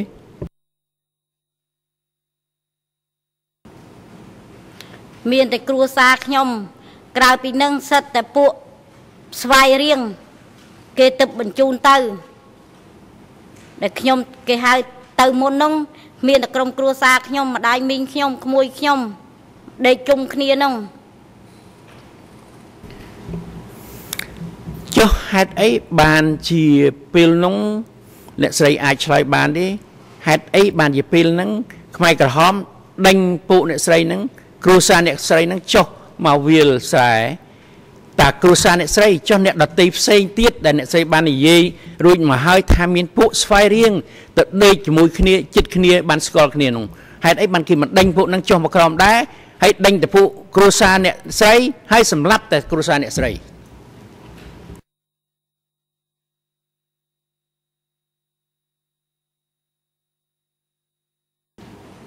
ដេញមកទាំងអស់ទាំងមូលដ្ឋានចាស់ទាំងមូលដ្ឋានថ្មី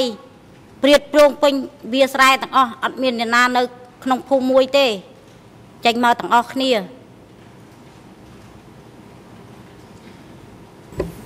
ប៉ុន្តែគេសម្រាប់តែគ្រួសារអ្នកស្រីមួយគ្រួនឹងទេ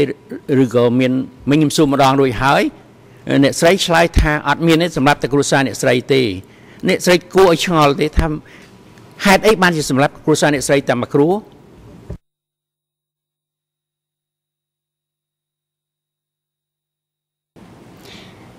គេថាម៉ែខ្ញុំនឹង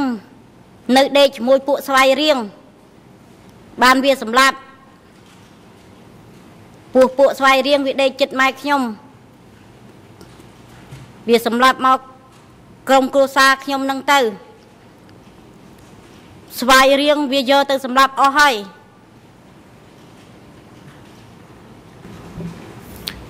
ខ្ញុំសូមឲ្យអ្នកស្រីរំលឹកឡើងវិញបន្តិចពីរឿងអ្នកស្រីបានមានជម្រាបតុលាការរួចម្ដងហើយថាខ្មែរក្រហមគឺជាយោធាខ្មែរក្រហមពិតប្រាកដមែនអ្នកសម្លាប់គ្រួសារអ្នកស្រីហើយអ្នកដទៃផ្សេងទៀតមិនបានសម្លាប់ទេមិញអ្នកស្រីបានឆ្លើយអញ្ចឹងជាមួយខ្ញុំប៉ុន្តែឥឡូវខ្ញុំសួរឡើងវិញម្ដងទៀតថាគ្រួសារអ្នកស្រីតែមួយគ្រួទេដែលត្រូវគេសម្លាប់ឬគ្រួសារផ្សេងទៀតដេញចុះមកពីភ្នំដែរហ្នឹងគេបានសម្លាប់ដែរឬក៏អត់សុំអ្នកស្រីឆ្លើយម្ដងទៀត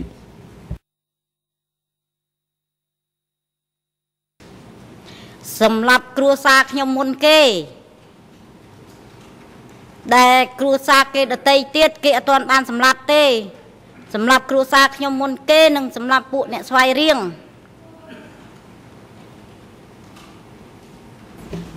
បើដូច្នោះមានន័យថាមិនមែនស្លាប់តែគ្រួសារអ្នកស្រីទេគឺស្លាប់អ្នកគ្រួសារអ្នកស្វាយរៀងដែរ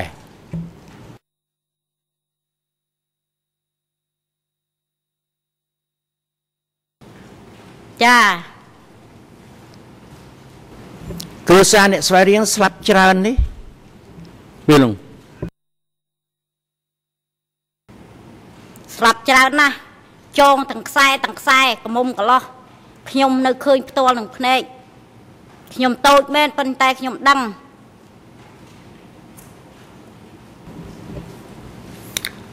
ពេលនោះអ្នកស្រីអាយុប៉ុន្មានខ្ញុំអាយុជាង10ឆ្នាំហើយ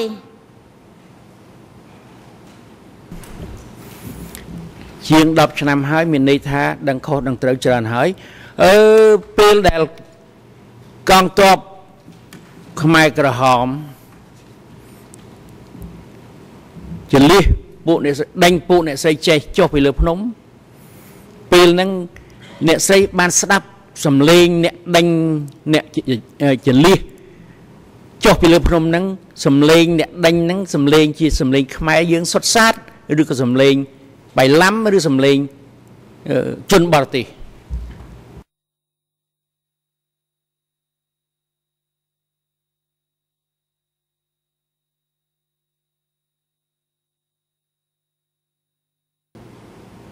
សំឡេងខ្មែរឲ្យចុះមកវិញហ្នឹងសំឡេងខ្មែរទេប៉ុន្តែមិនដឹងជាពីណាក៏ខ្ញុំមិនដឹងដែរព្រោះខ្ញុំឃើញគេមកគ្រប់គ្នាខ្ញុំដើរតាមគេមក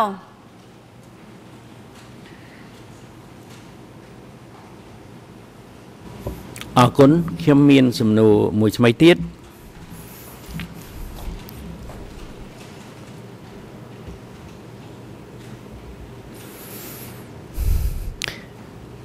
អ្នកស្រីបានបន្ត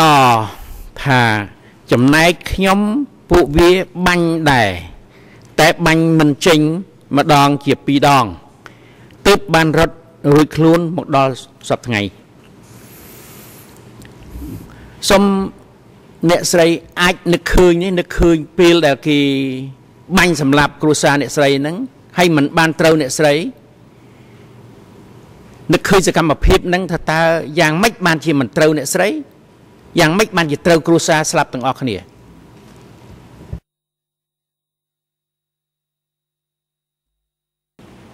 អានេះខ្ញុំមិនដឹងមូលហេតុអីដែរព្រោះខ្ញុំបានរងបងប្អូនម៉ែឪខ្ញុំគ្របលើគាត់ទៀតខ្ញុំថាសុខចិត្តឲ្យចំខ្ញុំចោះកុំឲ្យចំម្ដាយខ្ញុំមិនដឹងមូលហេតុអីបានជាមិនចំខ្ញុំ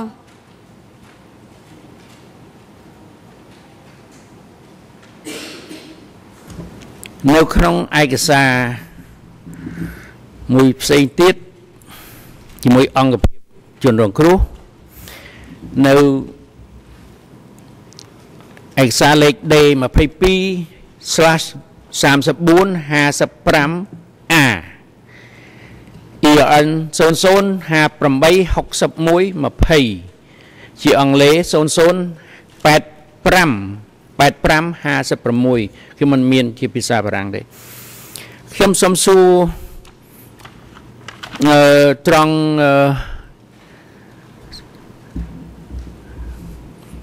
EN ជាភាសាខ្មែរ00586121ពេលនោះអ្នកស្រីបាននិយាយខុសពីសំណួរខ្ញុំមុនបន្តិចថាពេលនោះគឺខ្ញុំនៅដេកអោបសពម្ដាយខ្ញុំស្មានថាម្ដាយខ្ញុំមិនទាន់ស្លាប់ហើយចេះតែស្រែកហៅម្ដាយខ្ញុំពួកវាបាញ់សម្លាប់គ្រួសារខ្ញុំពេលយប់ប្រហែលជាម៉ោង10យប់គេបាញ់ខ្ញុំតែមិនចេញគ្រាប់ទេនេះជាចំណុចមួយទៀតខ្ញុំឈឺចាប់ណាស់ខឹងណាស់គេខ្លាចខ្ញុំសងសឹកព្រោះ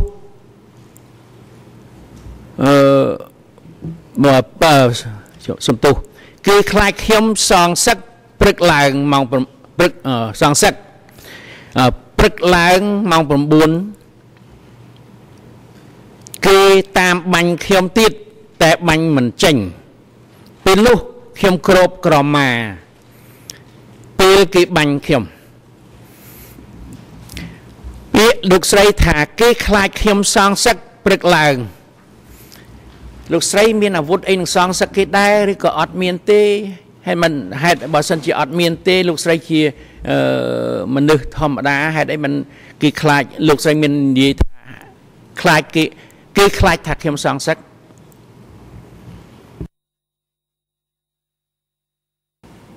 ខ្ញុំក៏មិនដឹងដែរព្រោះវាតាមបាញ់ខ្ញុំម្ដងជា2ដង វាមិនបានសម្រេចដោយបំណងវាហើយហេតុអីបានវាមកដាក់ខ្ញុំថាបើមិនសម្លាប់វាមិនបានខ្លាចវាសងសឹកខ្ញុំមានអាវុធណាទៅសងសឹកខ្ញុំរកតែព្រះយោដែរ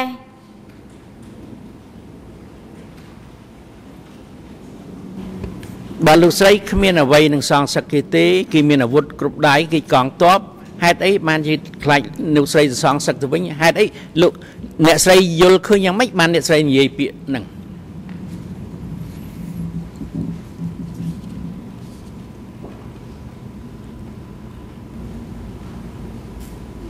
បូវាឆ្លោយអញ្ចឹងវាថាទុកវាធ្វើអីសម្រាប់វាដាច់ពូជទៅខ្លាចវាសងសឹកបូមិនសម្រាប់មីស្រីក៏សម្រាប់អាប្រុសហើយខ្ញុំបងប្អូនខ្ញុំមានអ្នកណាទៅសងសឹកមកទល់ដល់សពថ្ងៃហ្នឹងខ្ញុំសូមអរគុណអ្នកស្រីសារថ្មីម្ដងទៀតខ្ញុំត្រឡប់ទៅក្រោយវិញបន្តិចត្រង់ដែលគេដេញអ្នកស្រីនិងគ្រួសារនិងអ្នកស្វែងរៀងទាំងអស់ចុះពីលើភ្នំពេលហ្នឹងពេលដែលគេបាញ់គ្រួសារអ្នកស្រីហ្នឹងតើអ្នកស្រីនៅកន្លែងណាឈរកន្លែងណាជាមួយគ្រួសារអ្នកស្រីនោះ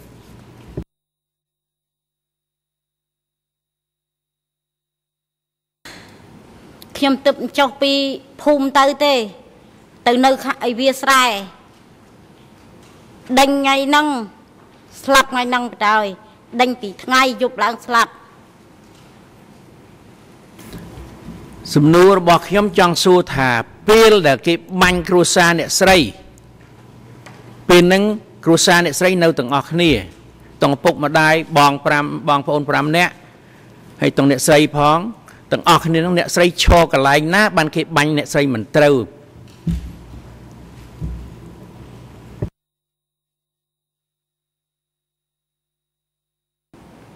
ខ្ញុំនៅដេកជាមួយម៉ែខ្ញុំហ្នឹងខ្ញុំមាននៅតាណាខ្ញុំនៅដេកជាមួយម៉ែខ្ញុំទាំងអស់គ្នាហ្នឹងក្រាប៉ាតតង់មួយមានក្រាប៉ាតតង់មួយដេកមកវាលមកត្រាច់នឹងដេកជុំបងជុំប្អូនជុំឪពុកជុំម្ដាយអត់មានទៅណានៅជាមួយគាត់ហ្នឹងអញ្ចឹងពេលដែលគេបាញ់ហ្នឹងគឺពេលហ្នឹងទាំងអស់គ្នាបានដេកនៅវាលស្រែអញ្ចឹងហ៎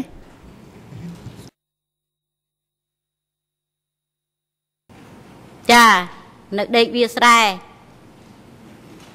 ដេកវាស្រែតែគ្រួសារអ្នកស្រីទេឬក៏អ្នកស្វែងរៀងនៅដេកចិត្តគ្នានោះដែរ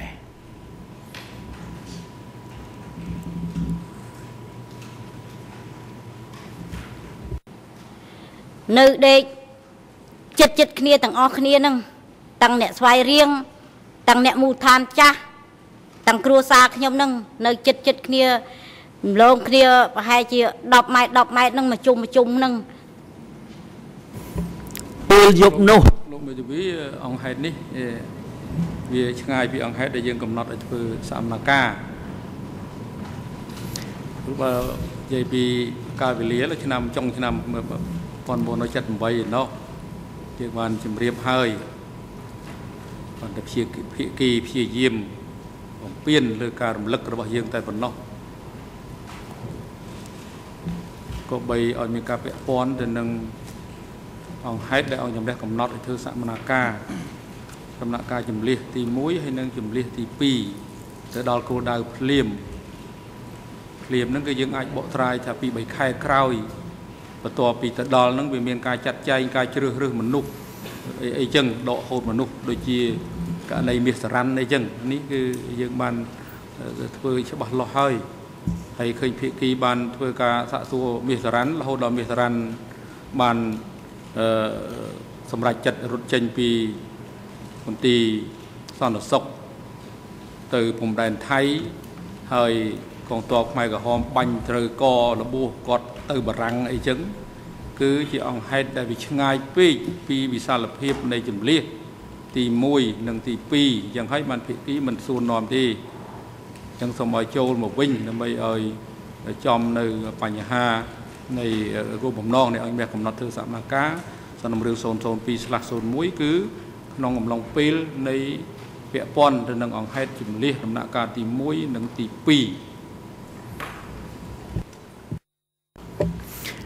ក្នុងគោលបំណងរបស់ខ្ញុំស៊ូដេញដោលអ្នកស្រីត្រង់នេះចង់ដឹងថាតើចម្លើយរបស់គាត់ជាមួយអង្គភាពគាំពីជនរងគ្រោះនឹងត្រឹមត្រូវទេភូតកុហកបញ្ហានេះប៉ុន្តែយើងគឺថាសំលមមយើងស្ដាប់បានហើយយើងយល់បញ្ហានេះទើបយើងអនុញ្ញាតឲ្យលោកបន្តការតាំងសំណួរបែបនេះម្យ៉ាងជាការឆ្លើយតបទៅនឹងរបៀបសួររបស់មេធាវីតំណាងដើមម្ដងរដ្ឋប្រវេណីទទួលសិទ្ធិផងម្យ៉ាងសំណួរបែបសំណួរផ្ទុញផងយើងអញ្យល់ប៉ុន្តែយើងស្ដាប់យល់ហើយនៅគោលបំណងនេះយើងតម្រង់ទិសលោកថាឲ្យលោកធ្វើការពិភាក្សាដេញដោលឲ្យចំទៅនឹងអង្គហេតុទាំងឡាយដែលអង្គជំនះកំណត់វិសាលភាពឲ្យធ្វើសកម្មភាពក្នុងសំណុំរឿង002/01នេះជាបេសកកម្មរបស់ប្រធានសកម្មភាពត្រូវគ្រប់គ្រងដឹកនាំសកម្មភាពធ្វើយ៉ាងណាឲ្យមានប្រសិទ្ធភាពនិងឆាប់រហ័ស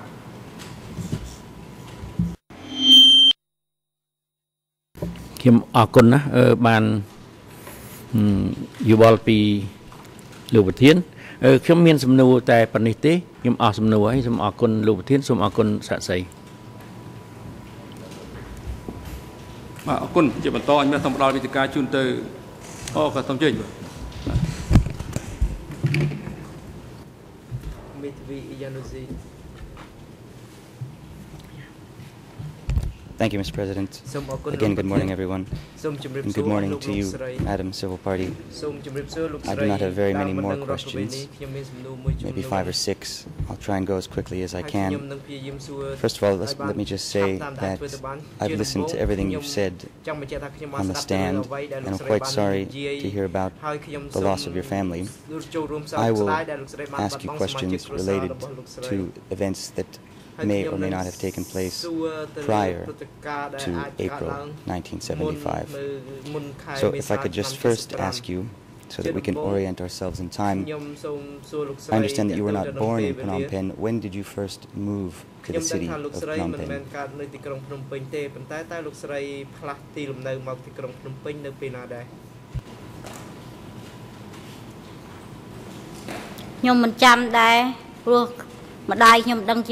គាត់ទៅនៅពីថ្ងៃណាខែណាក៏ខ្ញុំអត់ដឹងដែរខ្ញុំដឹងក្តីឡើងខ្ញុំដឹងក្តីឡើងខ្ញុំដឹងតែខ្ញុំនៅទីក្រុងភ្នំពេញ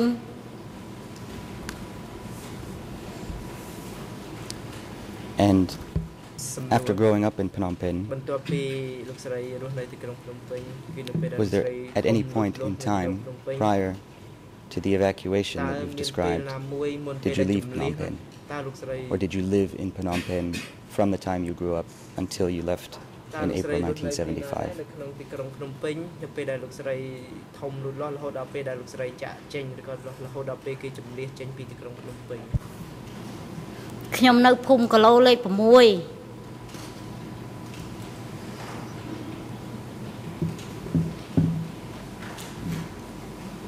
Do you recall when that was? តើលោកស្រីចាំទេថានៅពេលដែលលោកស្រីទៅភូមិនោះតើនៅពេលណាដែរខ្ញុំអត់ចាំទេព្រោះខ្ញុំអត់ដឹងទេព្រោះខ្ញុំដឹងថាខ្ញុំដឹងឡើងខ្ញុំដឹងនៅខ្ញុំនៅគីឡូលេខ6ហ្នឹងព្រោះដឹងម្ដាយពុកខ្ញុំទៅនៅពីងការខ្ញុំអត់ដឹងដែរ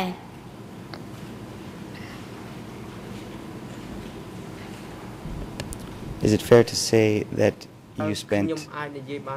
multiple years in the city of Phnom Penh prior to April 1975?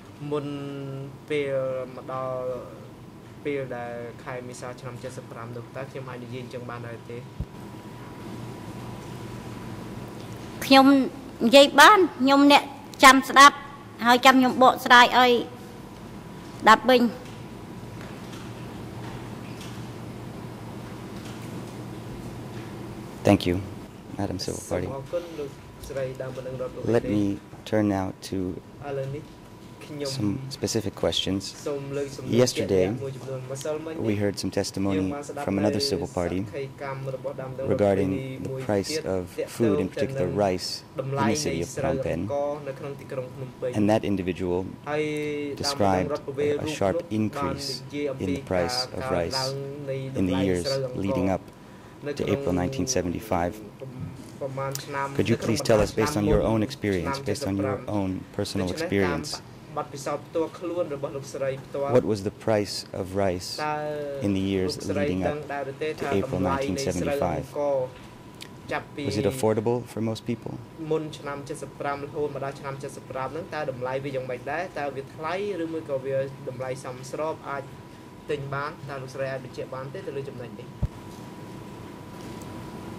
Tầm lại có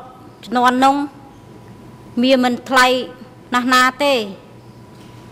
vì làm mồm能អាចទិញបានហូប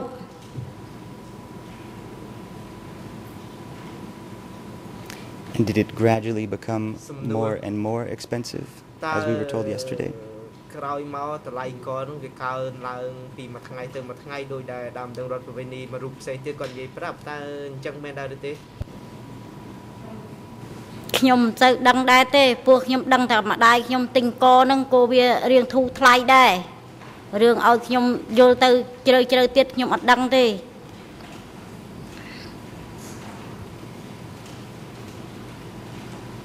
Very well, thank you very much for that. What about the number of people living in the city of Phnom Penh? Again, we heard yesterday that the city of Phnom Penh, the population of the city, increased greatly in the years prior to April 1975, and the individual who gave testimony yesterday described that, in his estimation, as a tripling of the population. What about your experience in Phnom Penh in the years prior to 1975, April 1975? Did you notice an increase in the population of the city?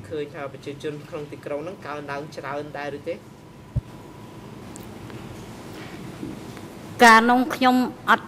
ទាន់ដឹងអីទេព្រោះរឿងជ្រៅជ្រៅចុងខ្ញុំអត់ទាន់ដឹងអីទេព្រោះខ្ញុំនៅក្មេងណាស់ខ្ញុំមិនទាន់មានការដឹងរយៈជ្រៅអីក៏ខ្ញុំអត់ទាន់ដឹងទេ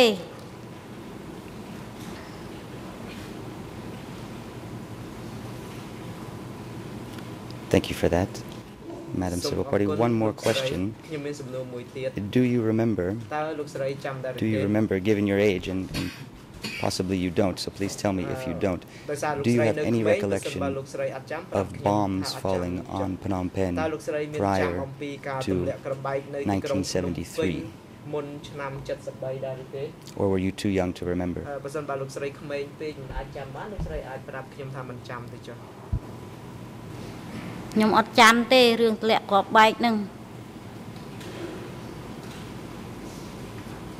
Thank you very much. And I'm sorry I said that was my last question. I have one last question for you. You mentioned yesterday an episode at a big hospital. I believe you called it the big hospital in Phnom Penh, where your sister, I believe you said, went to receive certain care. And you told us that in order for her to receive that care, she was required, or your family was required, to pay a sum of money in advance to receiving the care. Is that correct? Is that what you told us?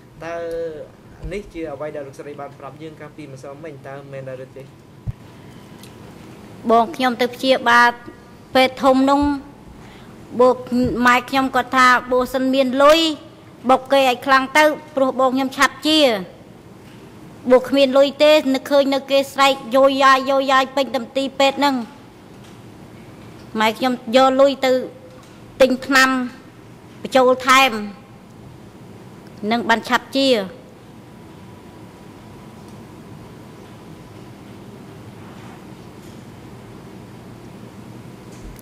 Thank you, Madam Civil Party. I just heard you say, at least this is the way it came through in the English translation, that the money was required to bribe the doctors. So my next question to you would be, was that, or do you know, in your own experience, do you have any knowledge whether or not that was one of the policies of the Lon Nol government to require the population of Phnom Penh to bribe doctors in order to receive medical care. If you don't know, that's perfectly fine.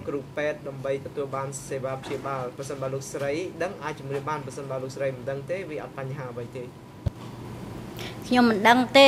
ខ្ញុំដឹងតែបងរបស់ខ្ញុំដឹងតែម្ដាយខ្ញុំយកលុយទៅទិញថ្នាំអាណាល្អល្អឲ្យបងខ្ញុំឆាប់ជាខ្ញុំដឹងតែប៉ុណ្្នឹងទេ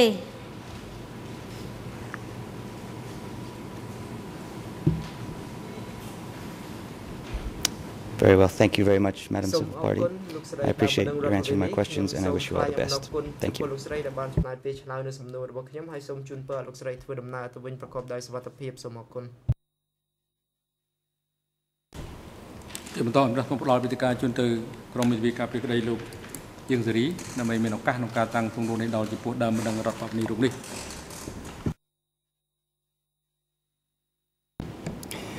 សូមគោរពលោកប្រធានលោកលោកស្រីចៅក្រមសួស្តីតំណាងអัยការ សួស្តីសហភាពតាទាំងអស់ហើយសួស្តីបងដែរលោកអ្នកទាំងឡាយដែលចូលរួមសកម្មភាពនេះសួស្តីអ្នកស្រីអោរីខ្ញុំអាងឧត្តមជាសហមេធាវីការពារក្តីលោកអៀងសេរីខ្ញុំមានសំណួរតែ2ហើយខ្លីៗសម្រាប់អ្នកស្រីសំណួរទី1គឺសំណួរបញ្ជាក់ទេ ព្រោះខ្ញុំឃើញក្នុងកំណត់ហេតុដែលមកដឹងរដ្ឋវ័យរបស់នេះរបស់អ្នកស្រីនិងសភៅគ្រួសាររបស់អ្នកស្រីឃើញព័ត៌មានខុសគ្នានៅក្នុងសភៅគ្រួសាររបស់អ្នកស្រីគឺឯកសារ D22 លើ 3455 ហ្នឹងខ្ញុំឃើញអ្នកស្រីដាក់ថាក្នុងនោះសភៅគ្រួសារហ្នឹងចុះឆ្នាំ ថ្ងៃ 30 ខែមិនិនាឆ្នាំ 1999 ក្នុងតំណាក់តំណងនឹងគ្រួសារលោកស្រីអាងថាជាប្រពន្ធកុំតែនៅក្នុងពាក្យទម្រង់បែបបទព័ត៌មានជនរងគ្រោះចុះនៅថ្ងៃ 16 ខែសីហាឆ្នាំ 2009 នេះលោកស្រីអាងថានៅលាវ តើអ្នកស្រីអាងយ៉ាងម៉េចទៅនៅឆ្នាំសភៅគ្រួសារពី 1999 ថាមានថាជាប្រពន្ធហើយឯកសារនេះចុះថ្ងៃ 16 ខែសីហាឆ្នាំ 2009 គឺឯកសារតម្រង់បែបបទព័ត៌មានជនរងគ្រោះនឹងដាក់ថានៅលើវិញតើអ្នកស្រីអាចបញ្យល់យ៉ាងម៉េចទៅ ខ្ញុំគុំដឹងដែរព្រោះខ្ញុំទឹកមកមានប្តីនឹងបែក ព្រោះនឹងមកទេខ្ញុំមកដល់ស្រុកបានមួយឆ្នាំបានខ្ញុំមានប្តីនឹង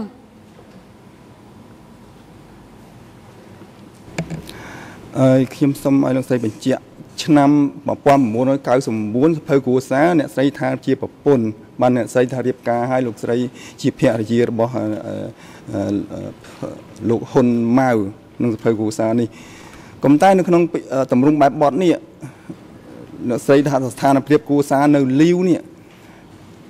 តើអ្នកស្រីអាងថាមួយណាត្រូវមួយណាខុសឥឡូវឆ្នាំ 2009 ហ្នឹងទៅជានៅលាវវិញខ្ញុំចង់ដឹងថាយ៉ាងម៉េចតើមួយព័ត៌មានមួយណាខុសព័ត៌មានមួយណាត្រូវអ្នកមិនចាំបាច់ឆ្លើយទេ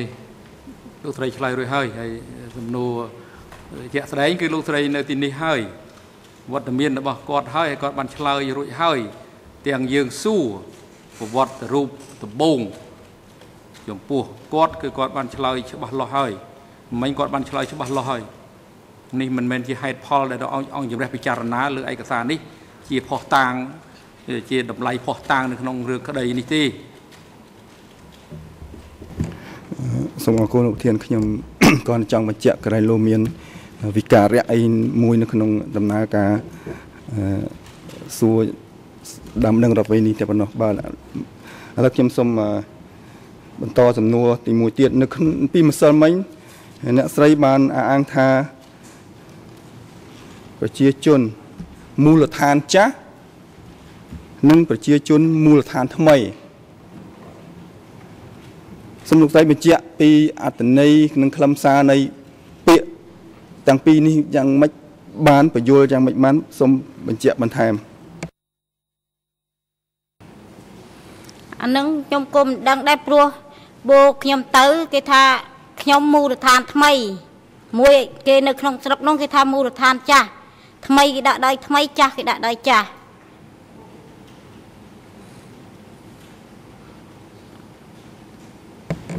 សូមអរគុណខ្ញុំអស់សំណួរឲ្យលោកស្រីអូរី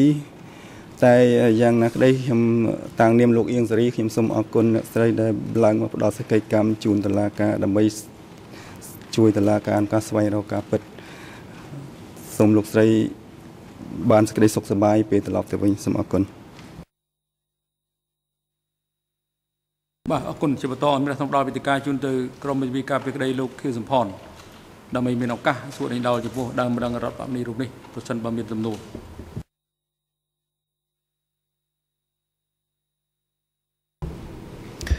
Bonjour Monsieur le Président, bonjour Mesdames, Messieurs de la Chambre. Nous n'avons pas de questions du côté de la défense de Monsieur Sampan pour Madame de la partie civile. Je vous remercie. បាទអរគុណលោកស្រីអូរីការស្ដាប់តក្កកម្មរបស់លោកស្រីរហូតដល់ពេលនេះបានចប់ហើយវត្តមានរបស់លោកស្រីនៅអង្គជំរះនេះគឺលែងមានភាពចាំបាច់ទៀតហើយ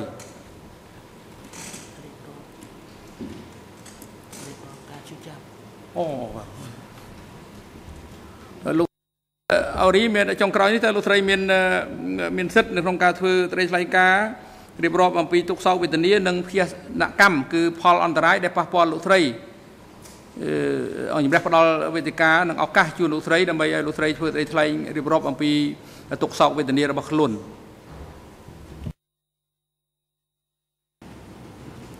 ខ្ញុំសូមនិយាយថាពីខ្ញុំមកចេញពីទីក្រុងភ្នំពេញខ្ញុំបាត់បង់ផ្ទះសម្បែងទ្រព្យសម្បត្តិហើយមកតាមផ្លូវអត់មានអាហារហូបតាមផ្លូវវេទនារហូតទល់ទៅដល់ស្រុកកំណើត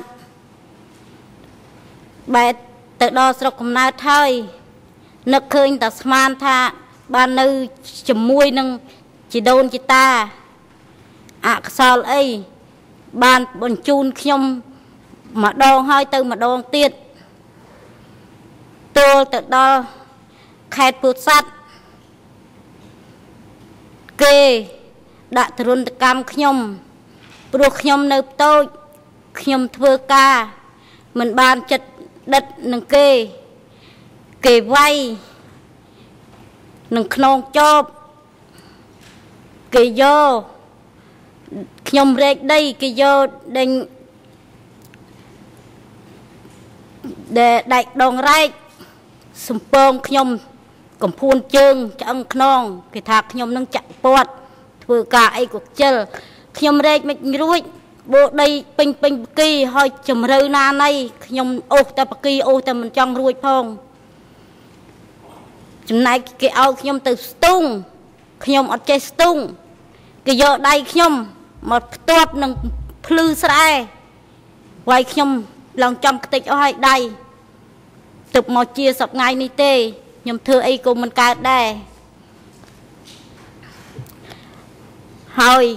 ឲ្យខ្ញុំបាត់បង់ឪពុកម្ដាយបងប្អូនអស់ទាំងពូជធ្វើឲ្យខ្ញុំក្មេងអនាថាអត់មានឪពុកម្ដាយក្មេងកំព្រាឯកោគ្មានគោដៅដើរសុំតែទៀនគេស៊ីរើស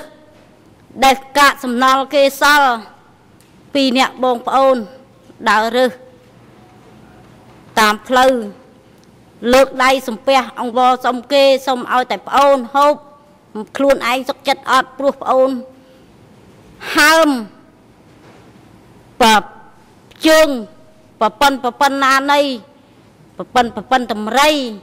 ចំណែកឯខ្ញុំណាត្រូវលបួសដើរអូសគូអូសជើងដែរខ្ញុំឈឺចាប់ទោះសពថ្ងៃនេះណាសពថ្ងៃណាមួយបងស្រីមាន ទឹកនឹងជួបគ្នាខ្ញុំស្មានតែបងខ្ញុំនឹងស្លាប់គេបញ្ជូនទៅធ្វើការឆ្ងាយនោះបងស្រីដែលត្រូវក្របនោះឥឡូវគាត់រស់នៅតសពថ្ងៃរបួសគាត់គ្មានធ្វើអីកើតទេនៅតសពថ្ងៃនៅជាមួយនឹងខ្ញុំគាត់គ្មានប្តីគ្មានផ្ទៃអីទេតែជីវិតខ្ញុំក៏អកុសលខ្ញុំក៏អាក្រក់ម្លេះជួបតែទុក្ខលំបាកវេទនាសូមឲ្យលោកប្រធានជួយរកការខុសត្រូវឲ្យខ្ញុំផងខ្ញុំសូមអរគុណ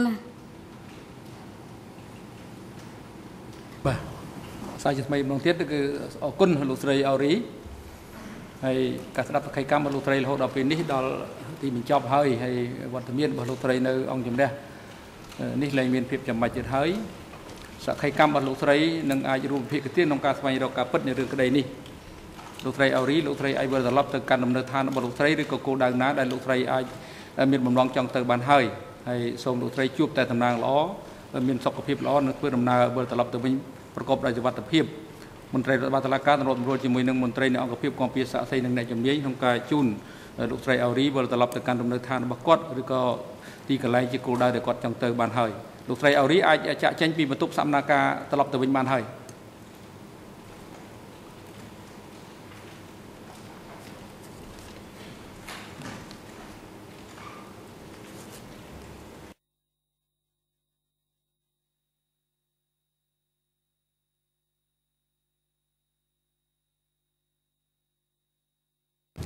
ជាបន្តអង្គសូមផ្ដល់វេទិកាជូនទៅភាគីពាក់ព័ន្ធនានាដើម្បីមានឱកាសក្នុងការធ្វើការកត់សម្គាល់លើសកម្មរបស់សាក្សីរបស់ដើមបណ្ដឹងរដ្ឋនីរូបនេះបើសិនបើភាគីមានបំណងធ្វើដូច្នេះ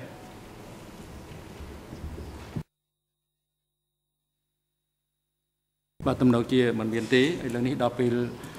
សម្រាប់ឲ្យមេប្រកាសសម្រាប់ចាប់ពីពេលនេះទៅរហូតដល់ម៉ោង11សូមអញ្ជើញចូលវិញដើម្បីបន្តកិច្ចដំណើរការសកម្មភាពហើយចូលមកវិញអង្គជំរះនឹង